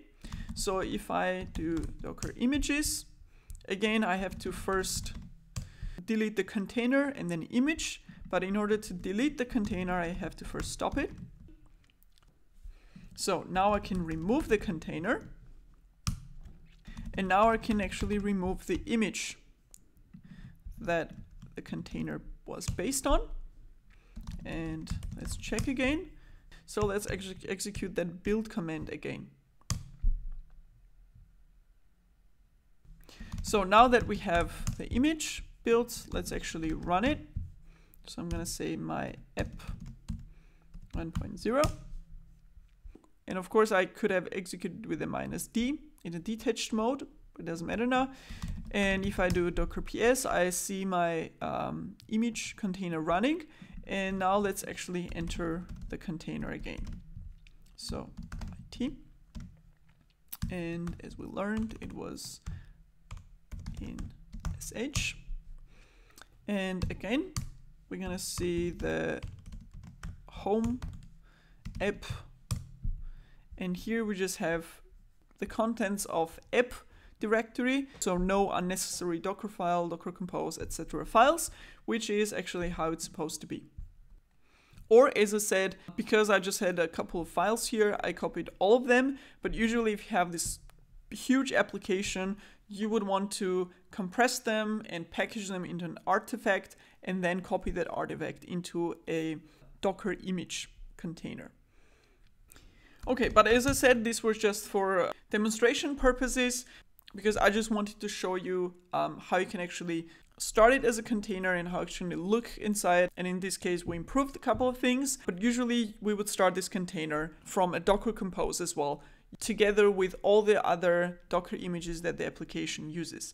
And it also doesn't have any ports open, so this is just for demonstration purposes.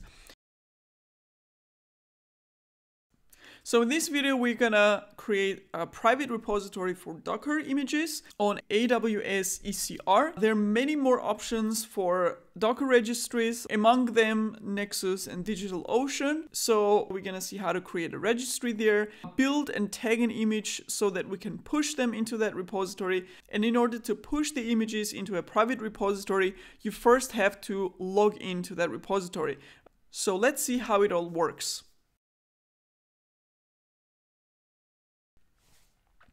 So the first step is to actually create a private repository for Docker. It's also called Docker registry. In this case, we're going to do it on AWS. So let's see. So I already have an account on AWS. So the service that we're going to use is called Elastic Container Registry. So ECR, Docker Container Registry. And because I don't have a repository there yet, I am presented with this screen. So in order to create a repository, click on Get Started. And here we have a repository name. And we're actually going to name it the name of the application that we have. So I'm actually going to name it my app. This is the domain of the registry from AWS. And this is the repository name, which is the same as my image name. And don't worry about the other stuff right now and just create a repository. It's as simple as that.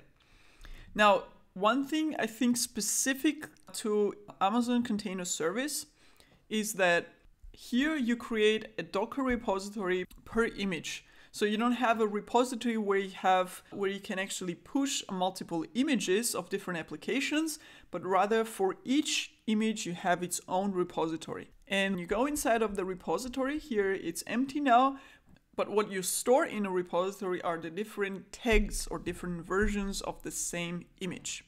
So this is how the Amazon Container Service actually works. There are other Docker registries that work differently. For example, you create a repository and you can just throw all of your container images inside of that one repository. So I think this is more or less specific for AWS. So anyways, we have a repository which is called my app. And let's actually see how we can push the image that we have locally. So actually check that once more. So we want to push this image here into that repository. So how do we do that? If you click on this one, the view push commands will be highlighted. This is different for each registry, but basically what you need to do in order to push an image into a repository are two things. One, you have to log in into the private repository because you have to authenticate yourself. So if you're pushing from your local laptop or local environment, you have to tell that private repository, hey, I have access to it, this is my credentials. If a Docker image is built and pushed from a Jenkins server, then you have to give Jenkins credentials to log in into the repository. So Docker login is always the first step that you need to do. So here AWS actually provides a Docker login command for AWS. So it doesn't say Docker login, but in the background it uses one. So I'm going to execute this login command for AWS Docker repository. So in the background, it uses actually Docker login. to authenticate. So in order to be able to execute this, you need to have AWS command line interface and the credentials configured for it. So if you don't, I'm gonna put a link to the guide of how to do that in the description. I have configured both of them so I can execute this command, and I should be logged in successfully to the Docker repository. So now I have authenticated myself to the Docker repository here. So I'm able to push the image that I have locally to that repository. But before I do that, there is one step I need to do. So I've already built my image, so that's fine.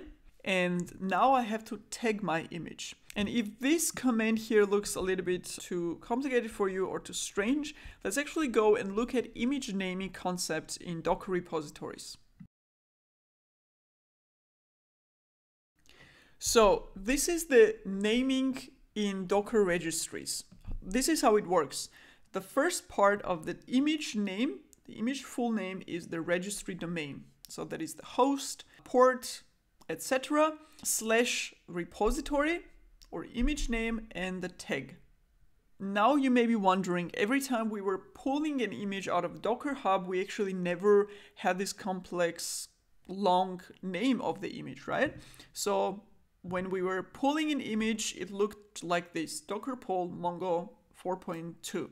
The thing is, with Docker Hub, we're actually able to pull an image with a shorthand without having to specify a registry domain. But this command here is actually a shorthand for this command. What actually gets executed in the background when we say docker pull mongo is docker pull the registry domain. So docker.io/library is a registry domain. Then you have the image name, and then you have the tag. So because we were working with Docker Hub, we were able to use a shortcut, so to say.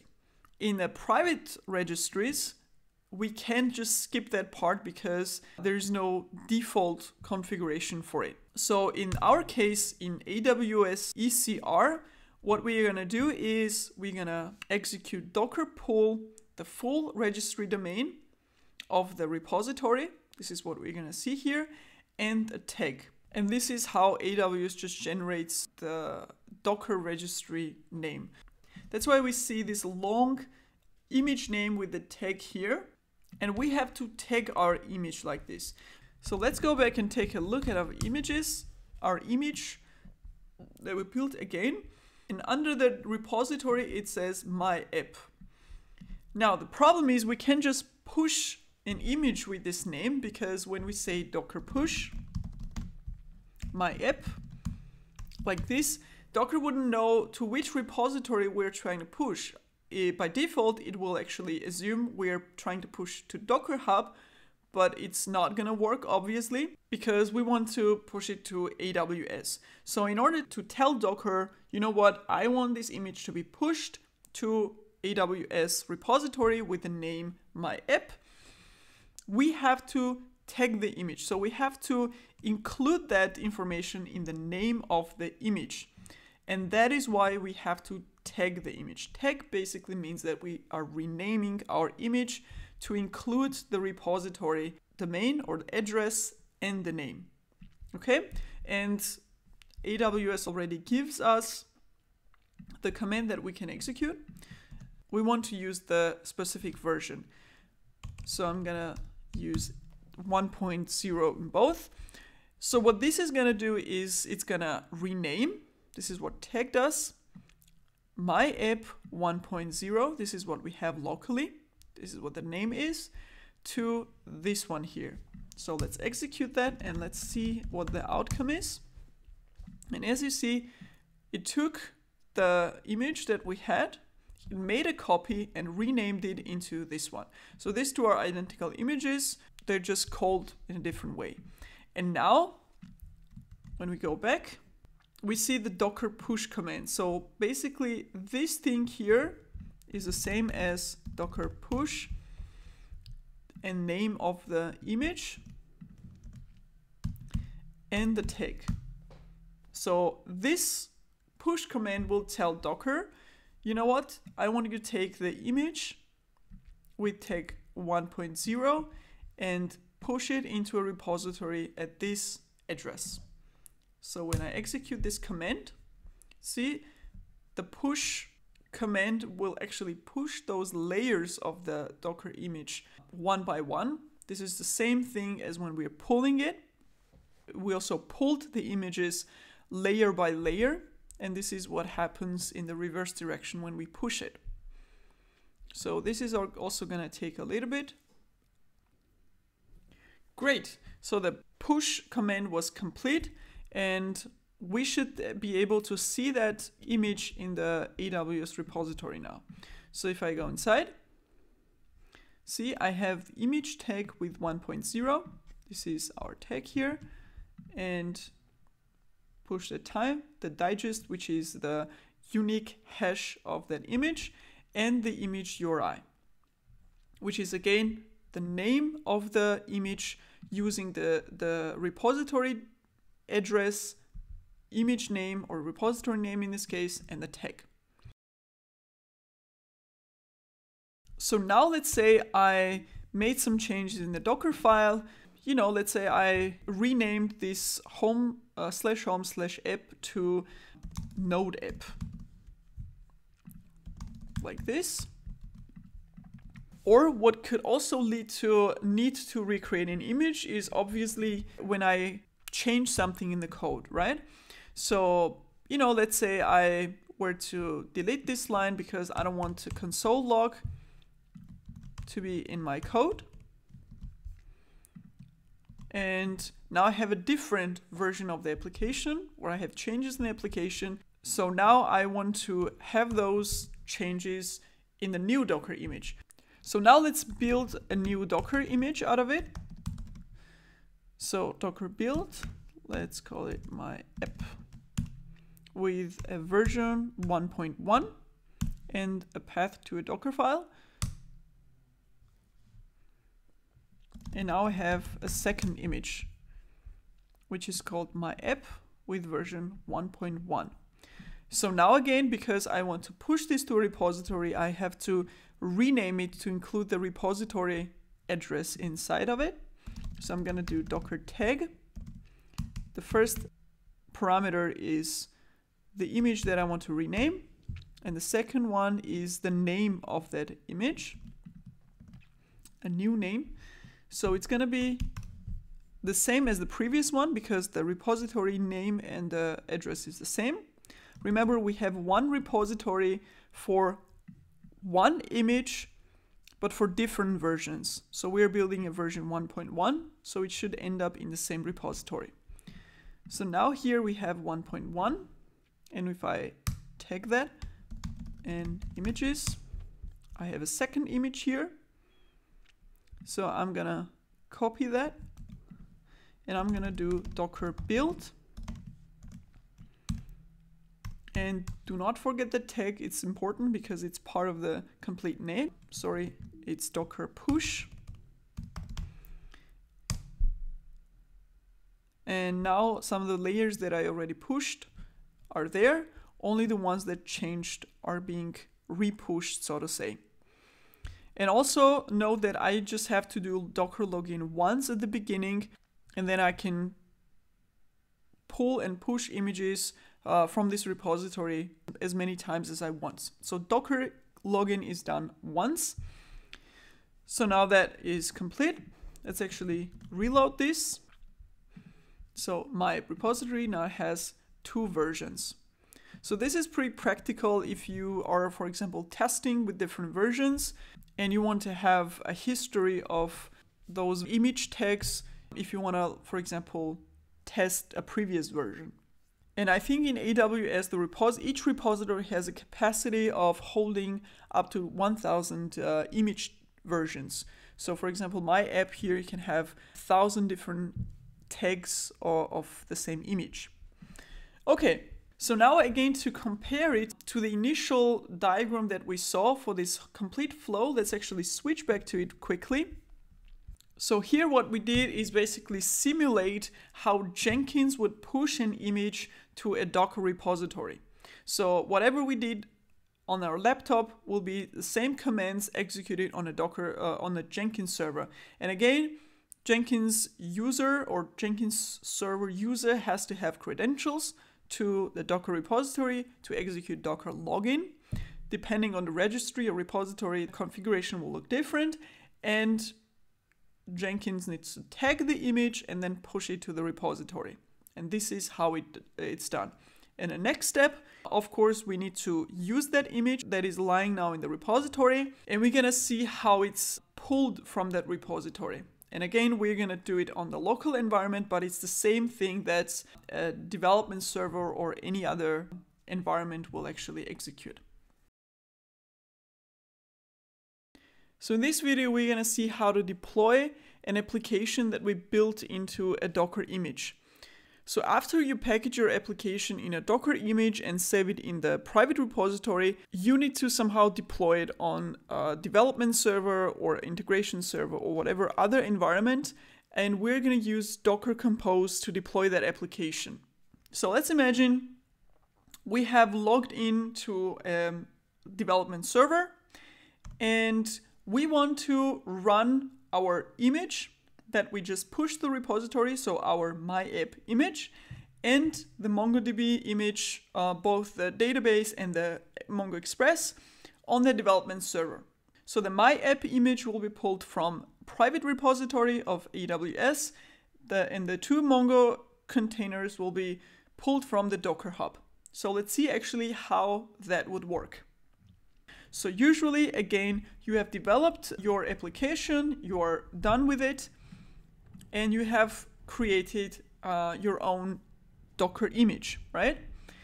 Now, in order to start an application on the development server, you would need all the containers that make up that application environment. Okay, so we have MongoDB and Mongo Express already. So what we are gonna do is here we're gonna add a new container in the list, which is gonna be our own image. So let's go ahead and copy the image from our repository. So let's actually use the 1.0.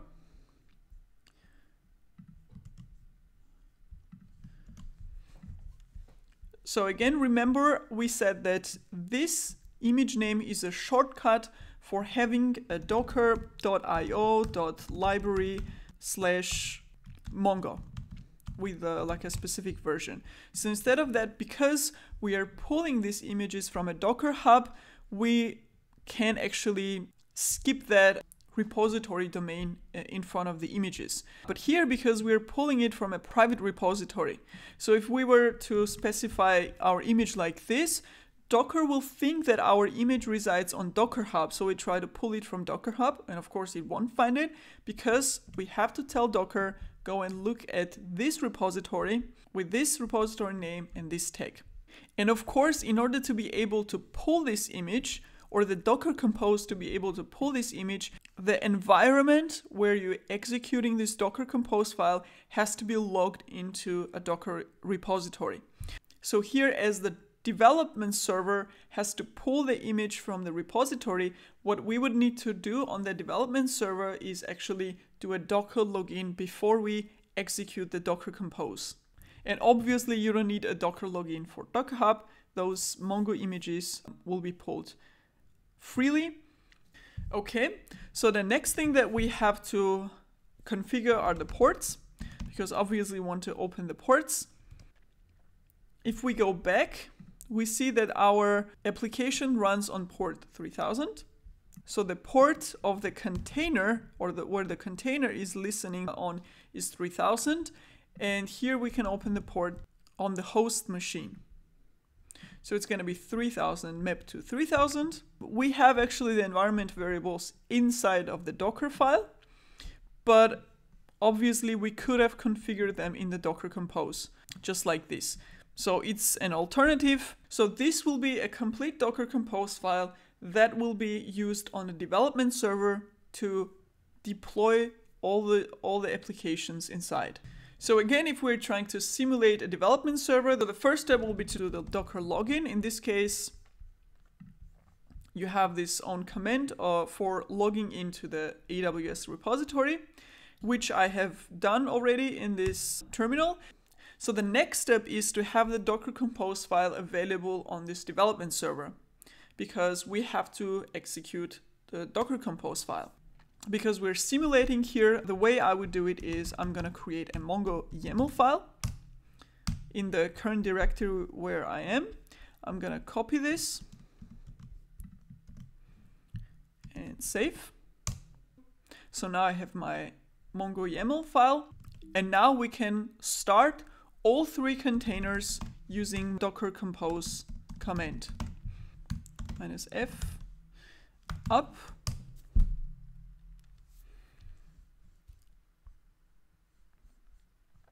And here we see that app started on 3000 and MongoDB and Express started as well. So let's check again now. And here we saw the database is lost every time we recreate a container. And of course that's not good. And we're going to learn how to preserve the database data between the container restarts using Docker volumes in the later tutorials, because this is not an ideal state. Okay, so now that we have a database in a collection, let's actually refresh, and our application works as well. Let's check.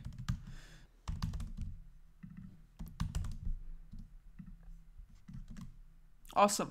So our application works. Let's refresh this one as well.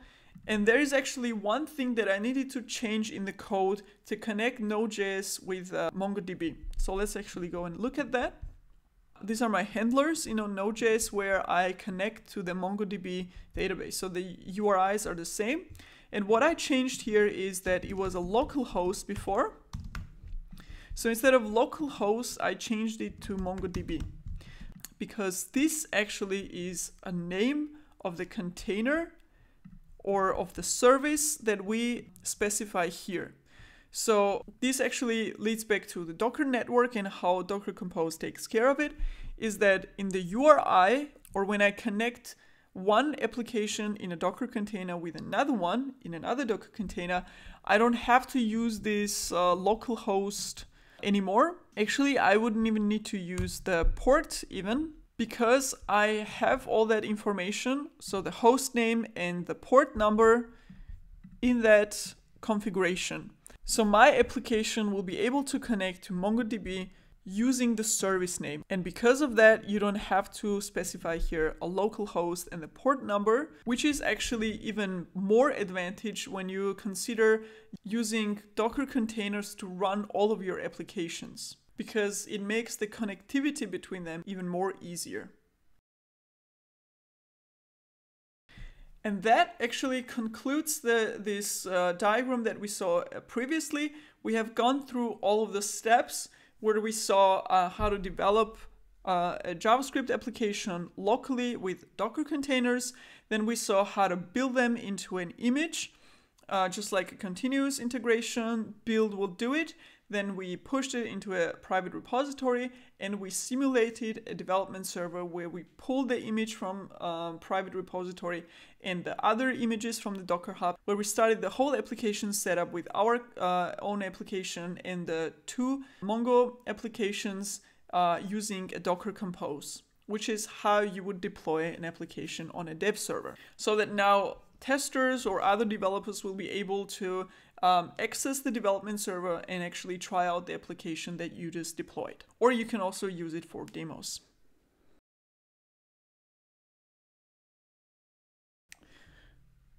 So in this video, we're going to learn about Docker volumes. In a nutshell, Docker volumes are used for data persistence in Docker.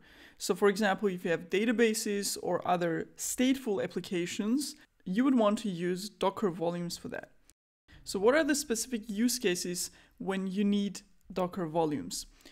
So a container runs on a host. Let's say we have a database container, and a container has a virtual file system where the data is usually stored.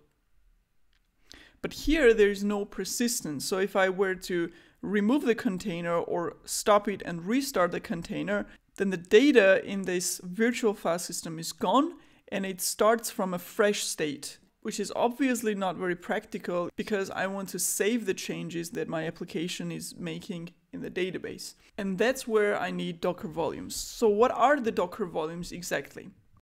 So on a host, we have a physical file system, right?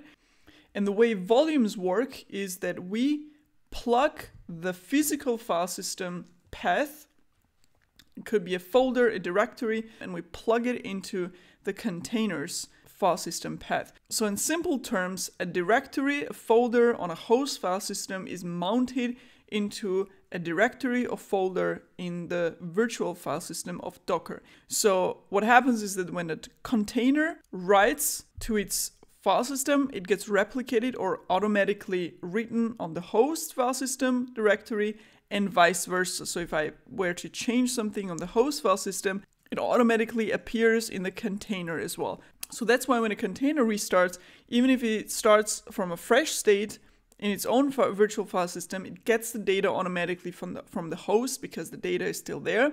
And that's how data is populated on the startup of a container every time you restart. Now, there are different types of Docker volumes, and so different ways of creating them. Usually the way to create Docker volumes is using docker run command. So in the docker run, there is an option called -v, and this is where we define the connection or the reference between the host directory and the container directory. And this type of volume definition is called a host volume. And the main characteristic of this one is that you decide where on the host file system that reference is made. So which folder on the host file system you mount into the container. So the second type is where you create a volume just by referencing the container directory. So you don't specify which directory on the host should be mounted, but that's taking care of the Docker itself. So that directory is, first of all, automatically created by Docker under the var lib docker volumes. So for each container, there will be a folder generated that gets mounted automatically to the container. And this type of volumes are called anonymous volumes because you don't have a reference to this automatically generated folder. Basically, you just have to know the path. And the third volume type is actually an improvement of the anonymous volumes, and it specifies the name of the folder on the host file system. And the name is up to you. It's just to reference the directory. And that type of volumes are called named volumes.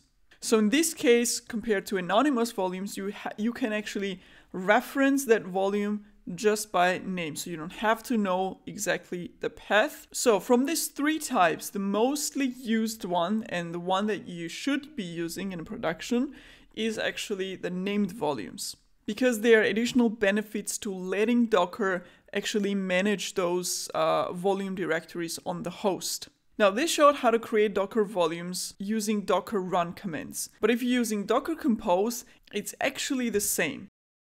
So this actually shows how to use volume definitions in a Docker Compose. And this is pretty much the same as in docker run commands. So we have volumes, attribute, and underneath you define your volume definition, just like you would in this -v option. And here we use a named volume. So db-data will be the name, reference name that you can just think of. It could be anything. And in var lib MySQL data is the path in the container. Then you may have some other containers, and at the end, so on the same level as the services, you would actually list all the volumes that you have defined. You define a list of volumes that you want to mount into the containers. So if you were to create volumes for different containers, you would list them all here. And on the container level, then you actually define under which path that specific volume can be mounted. And the benefit of that is that you can actually mount a reference of the same folder on a host to more than one containers. And that would be beneficial if those containers need to share the data. In this case, you would mount the same volume name or reference to two different containers, and you can mount them into different paths inside of the container even. In this video, we are going to look at Docker volumes in practice And this is a simple Node.js MongoDB application that we're going to attach the volume to so that we don't lose the database data every time we restart the MongoDB container. So let's head over to the console, and I'm going to start the MongoDB with the Docker Compose. So this is how the Docker Compose looks like. We're going to start the MongoDB container and the Mongo Express container so that we have a UI to it. So I'm going to execute the Docker Compose, which is going to start MongoDB and the Mongo Express. So when it started, I'm going to check that Mongo Express is running on port 8080. And here we see just the default databases. So these are just created by default on startup. And we're going to create our own one for the Node.js application. And inside of that database, I'm going to create users collection. So these are the prerequisites, or these are the things that my Node.js application needs. So this one here, in order to connect to the database MyDB, this is what we just created, MyDB, and inside of that to the collection called users.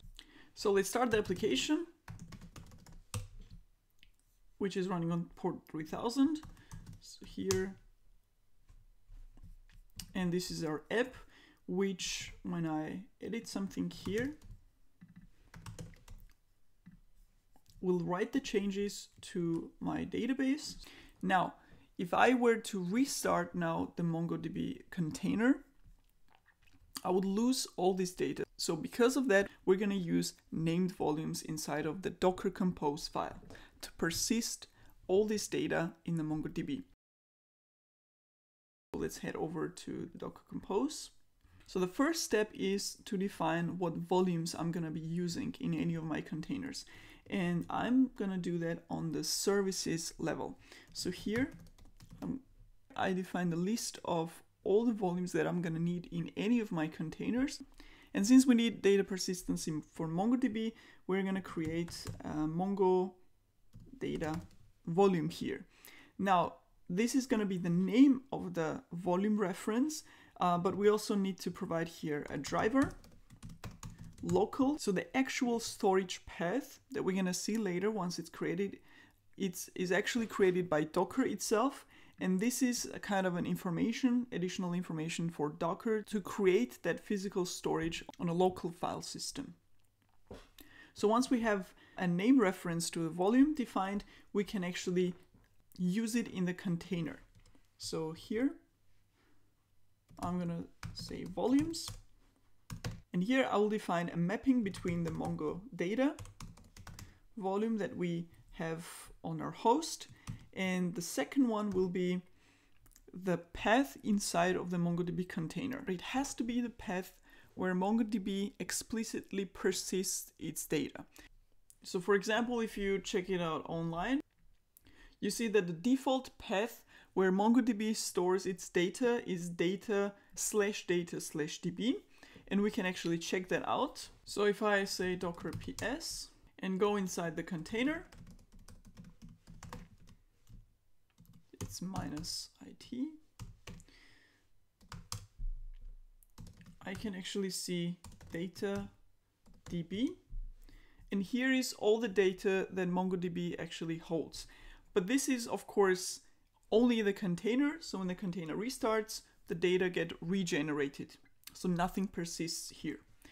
So this is the path inside of the container, not on my host, that we need to reference in the volumes here. So we're attaching our volume on the host to data/data/db inside of a container.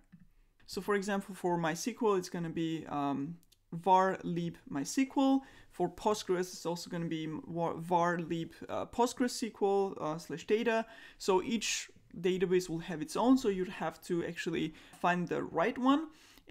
So what this means is that all the data that we just saw here, all of this will be replicated on a container startup on our host, on this persistent volume that we defined here, and vice versa. Meaning when a container restarts, all the data that is here will be replicated inside of that directory inside of a container. So now that we have defined that, let's actually restart the Docker Compose. And restart it. So once we create the data, and I'm going to use the collection, and let's actually change this one. Let's travel here and update it. So we have the data here. So now that we have the persistent volume defined, if I were to restart all these containers, this data should be persisted. So on the next restart, I should see the database, my DB collection, and the entry here. So let's do that. I'm gonna do down.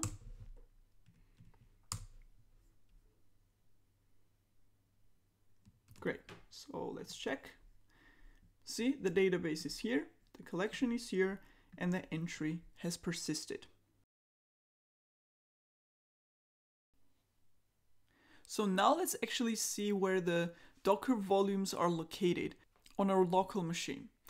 And that actually differs between the operating systems. For example, on a Windows laptop or a computer, the path of the Docker volume will be at program data docker/volumes. The program data Docker folder actually contains all the other container information. So you would see other folders in this Docker directory besides the volumes. On Linux, the path is actually /var lib docker volumes, which is comparable to the Windows path. So this is where the Docker saves all this configuration and the data. And on the Mac, it's also the same one. Inside of this volumes directory, you actually have a list of all the volumes that one or many containers are using. And each volume has its own hash, which has to be unique. And then /_data will actually contain all the files and all the data that is persisted. Let's head over to the command line and actually see the volumes that we persisted for MongoDB. Now, an interesting note here is that if I were to go to this path that I just showed you in the presentation, which is var lib docker, see, there's no such a directory. So that could be a little bit confusing. But the way it works on Mac specifically, on Linux, you would actually have that path directly on your host. But on Mac, it's a little bit different. So basically what happens is that Docker for Mac application seems to actually create a Linux VM in the background and store all the Docker information or Docker data about the containers and the volumes, etc. inside of that VM's storage. So if we execute this command here, so this is actually the physical storage on my laptop that I have where all the data is stored. But if I execute this command, I actually get the terminal of that VM. And inside here, if I look, I have a different virtual file system. And I can find that path that I showed you here. So it's var lib docker. See, so I have all this Docker information here. I have the containers folder and I have volumes folder. So this is the one we need. So that let's actually go to the volumes. And this is a list of volumes that I have created. And this is the one that came from our Docker Compose, right? This is the name of our app. This is what Docker Compose actually takes as the name. We can actually take a look here. So when it's creating these containers, it appends this name as a prefix, and then there is MongoDB. And our volume has the same pattern. It has the prefix, and then MongoData, this is the name that we defined here. So now, if we look inside of that MongoData volume directory, we see that _data. This would be the anonymous volumes. So basically here you don't have a name reference, it's just some random unique ID, but it's the same kind of directory as this one here. The difference being that this one has a name. So it's easier to reference it with a name. So this is anonymous volume, this is a named volume. But the contents will be used in the same way. So here, as you see in this underscore data, we have all the data that MongoDB uses. So this will be where it gets the default databases and the changes that we make through our application inside. And if I go inside of the container, so remember this volume is attached to MongoDB and is replicated inside of the container under path /data/db. So if we go inside of the container, actually do it here, look at PS.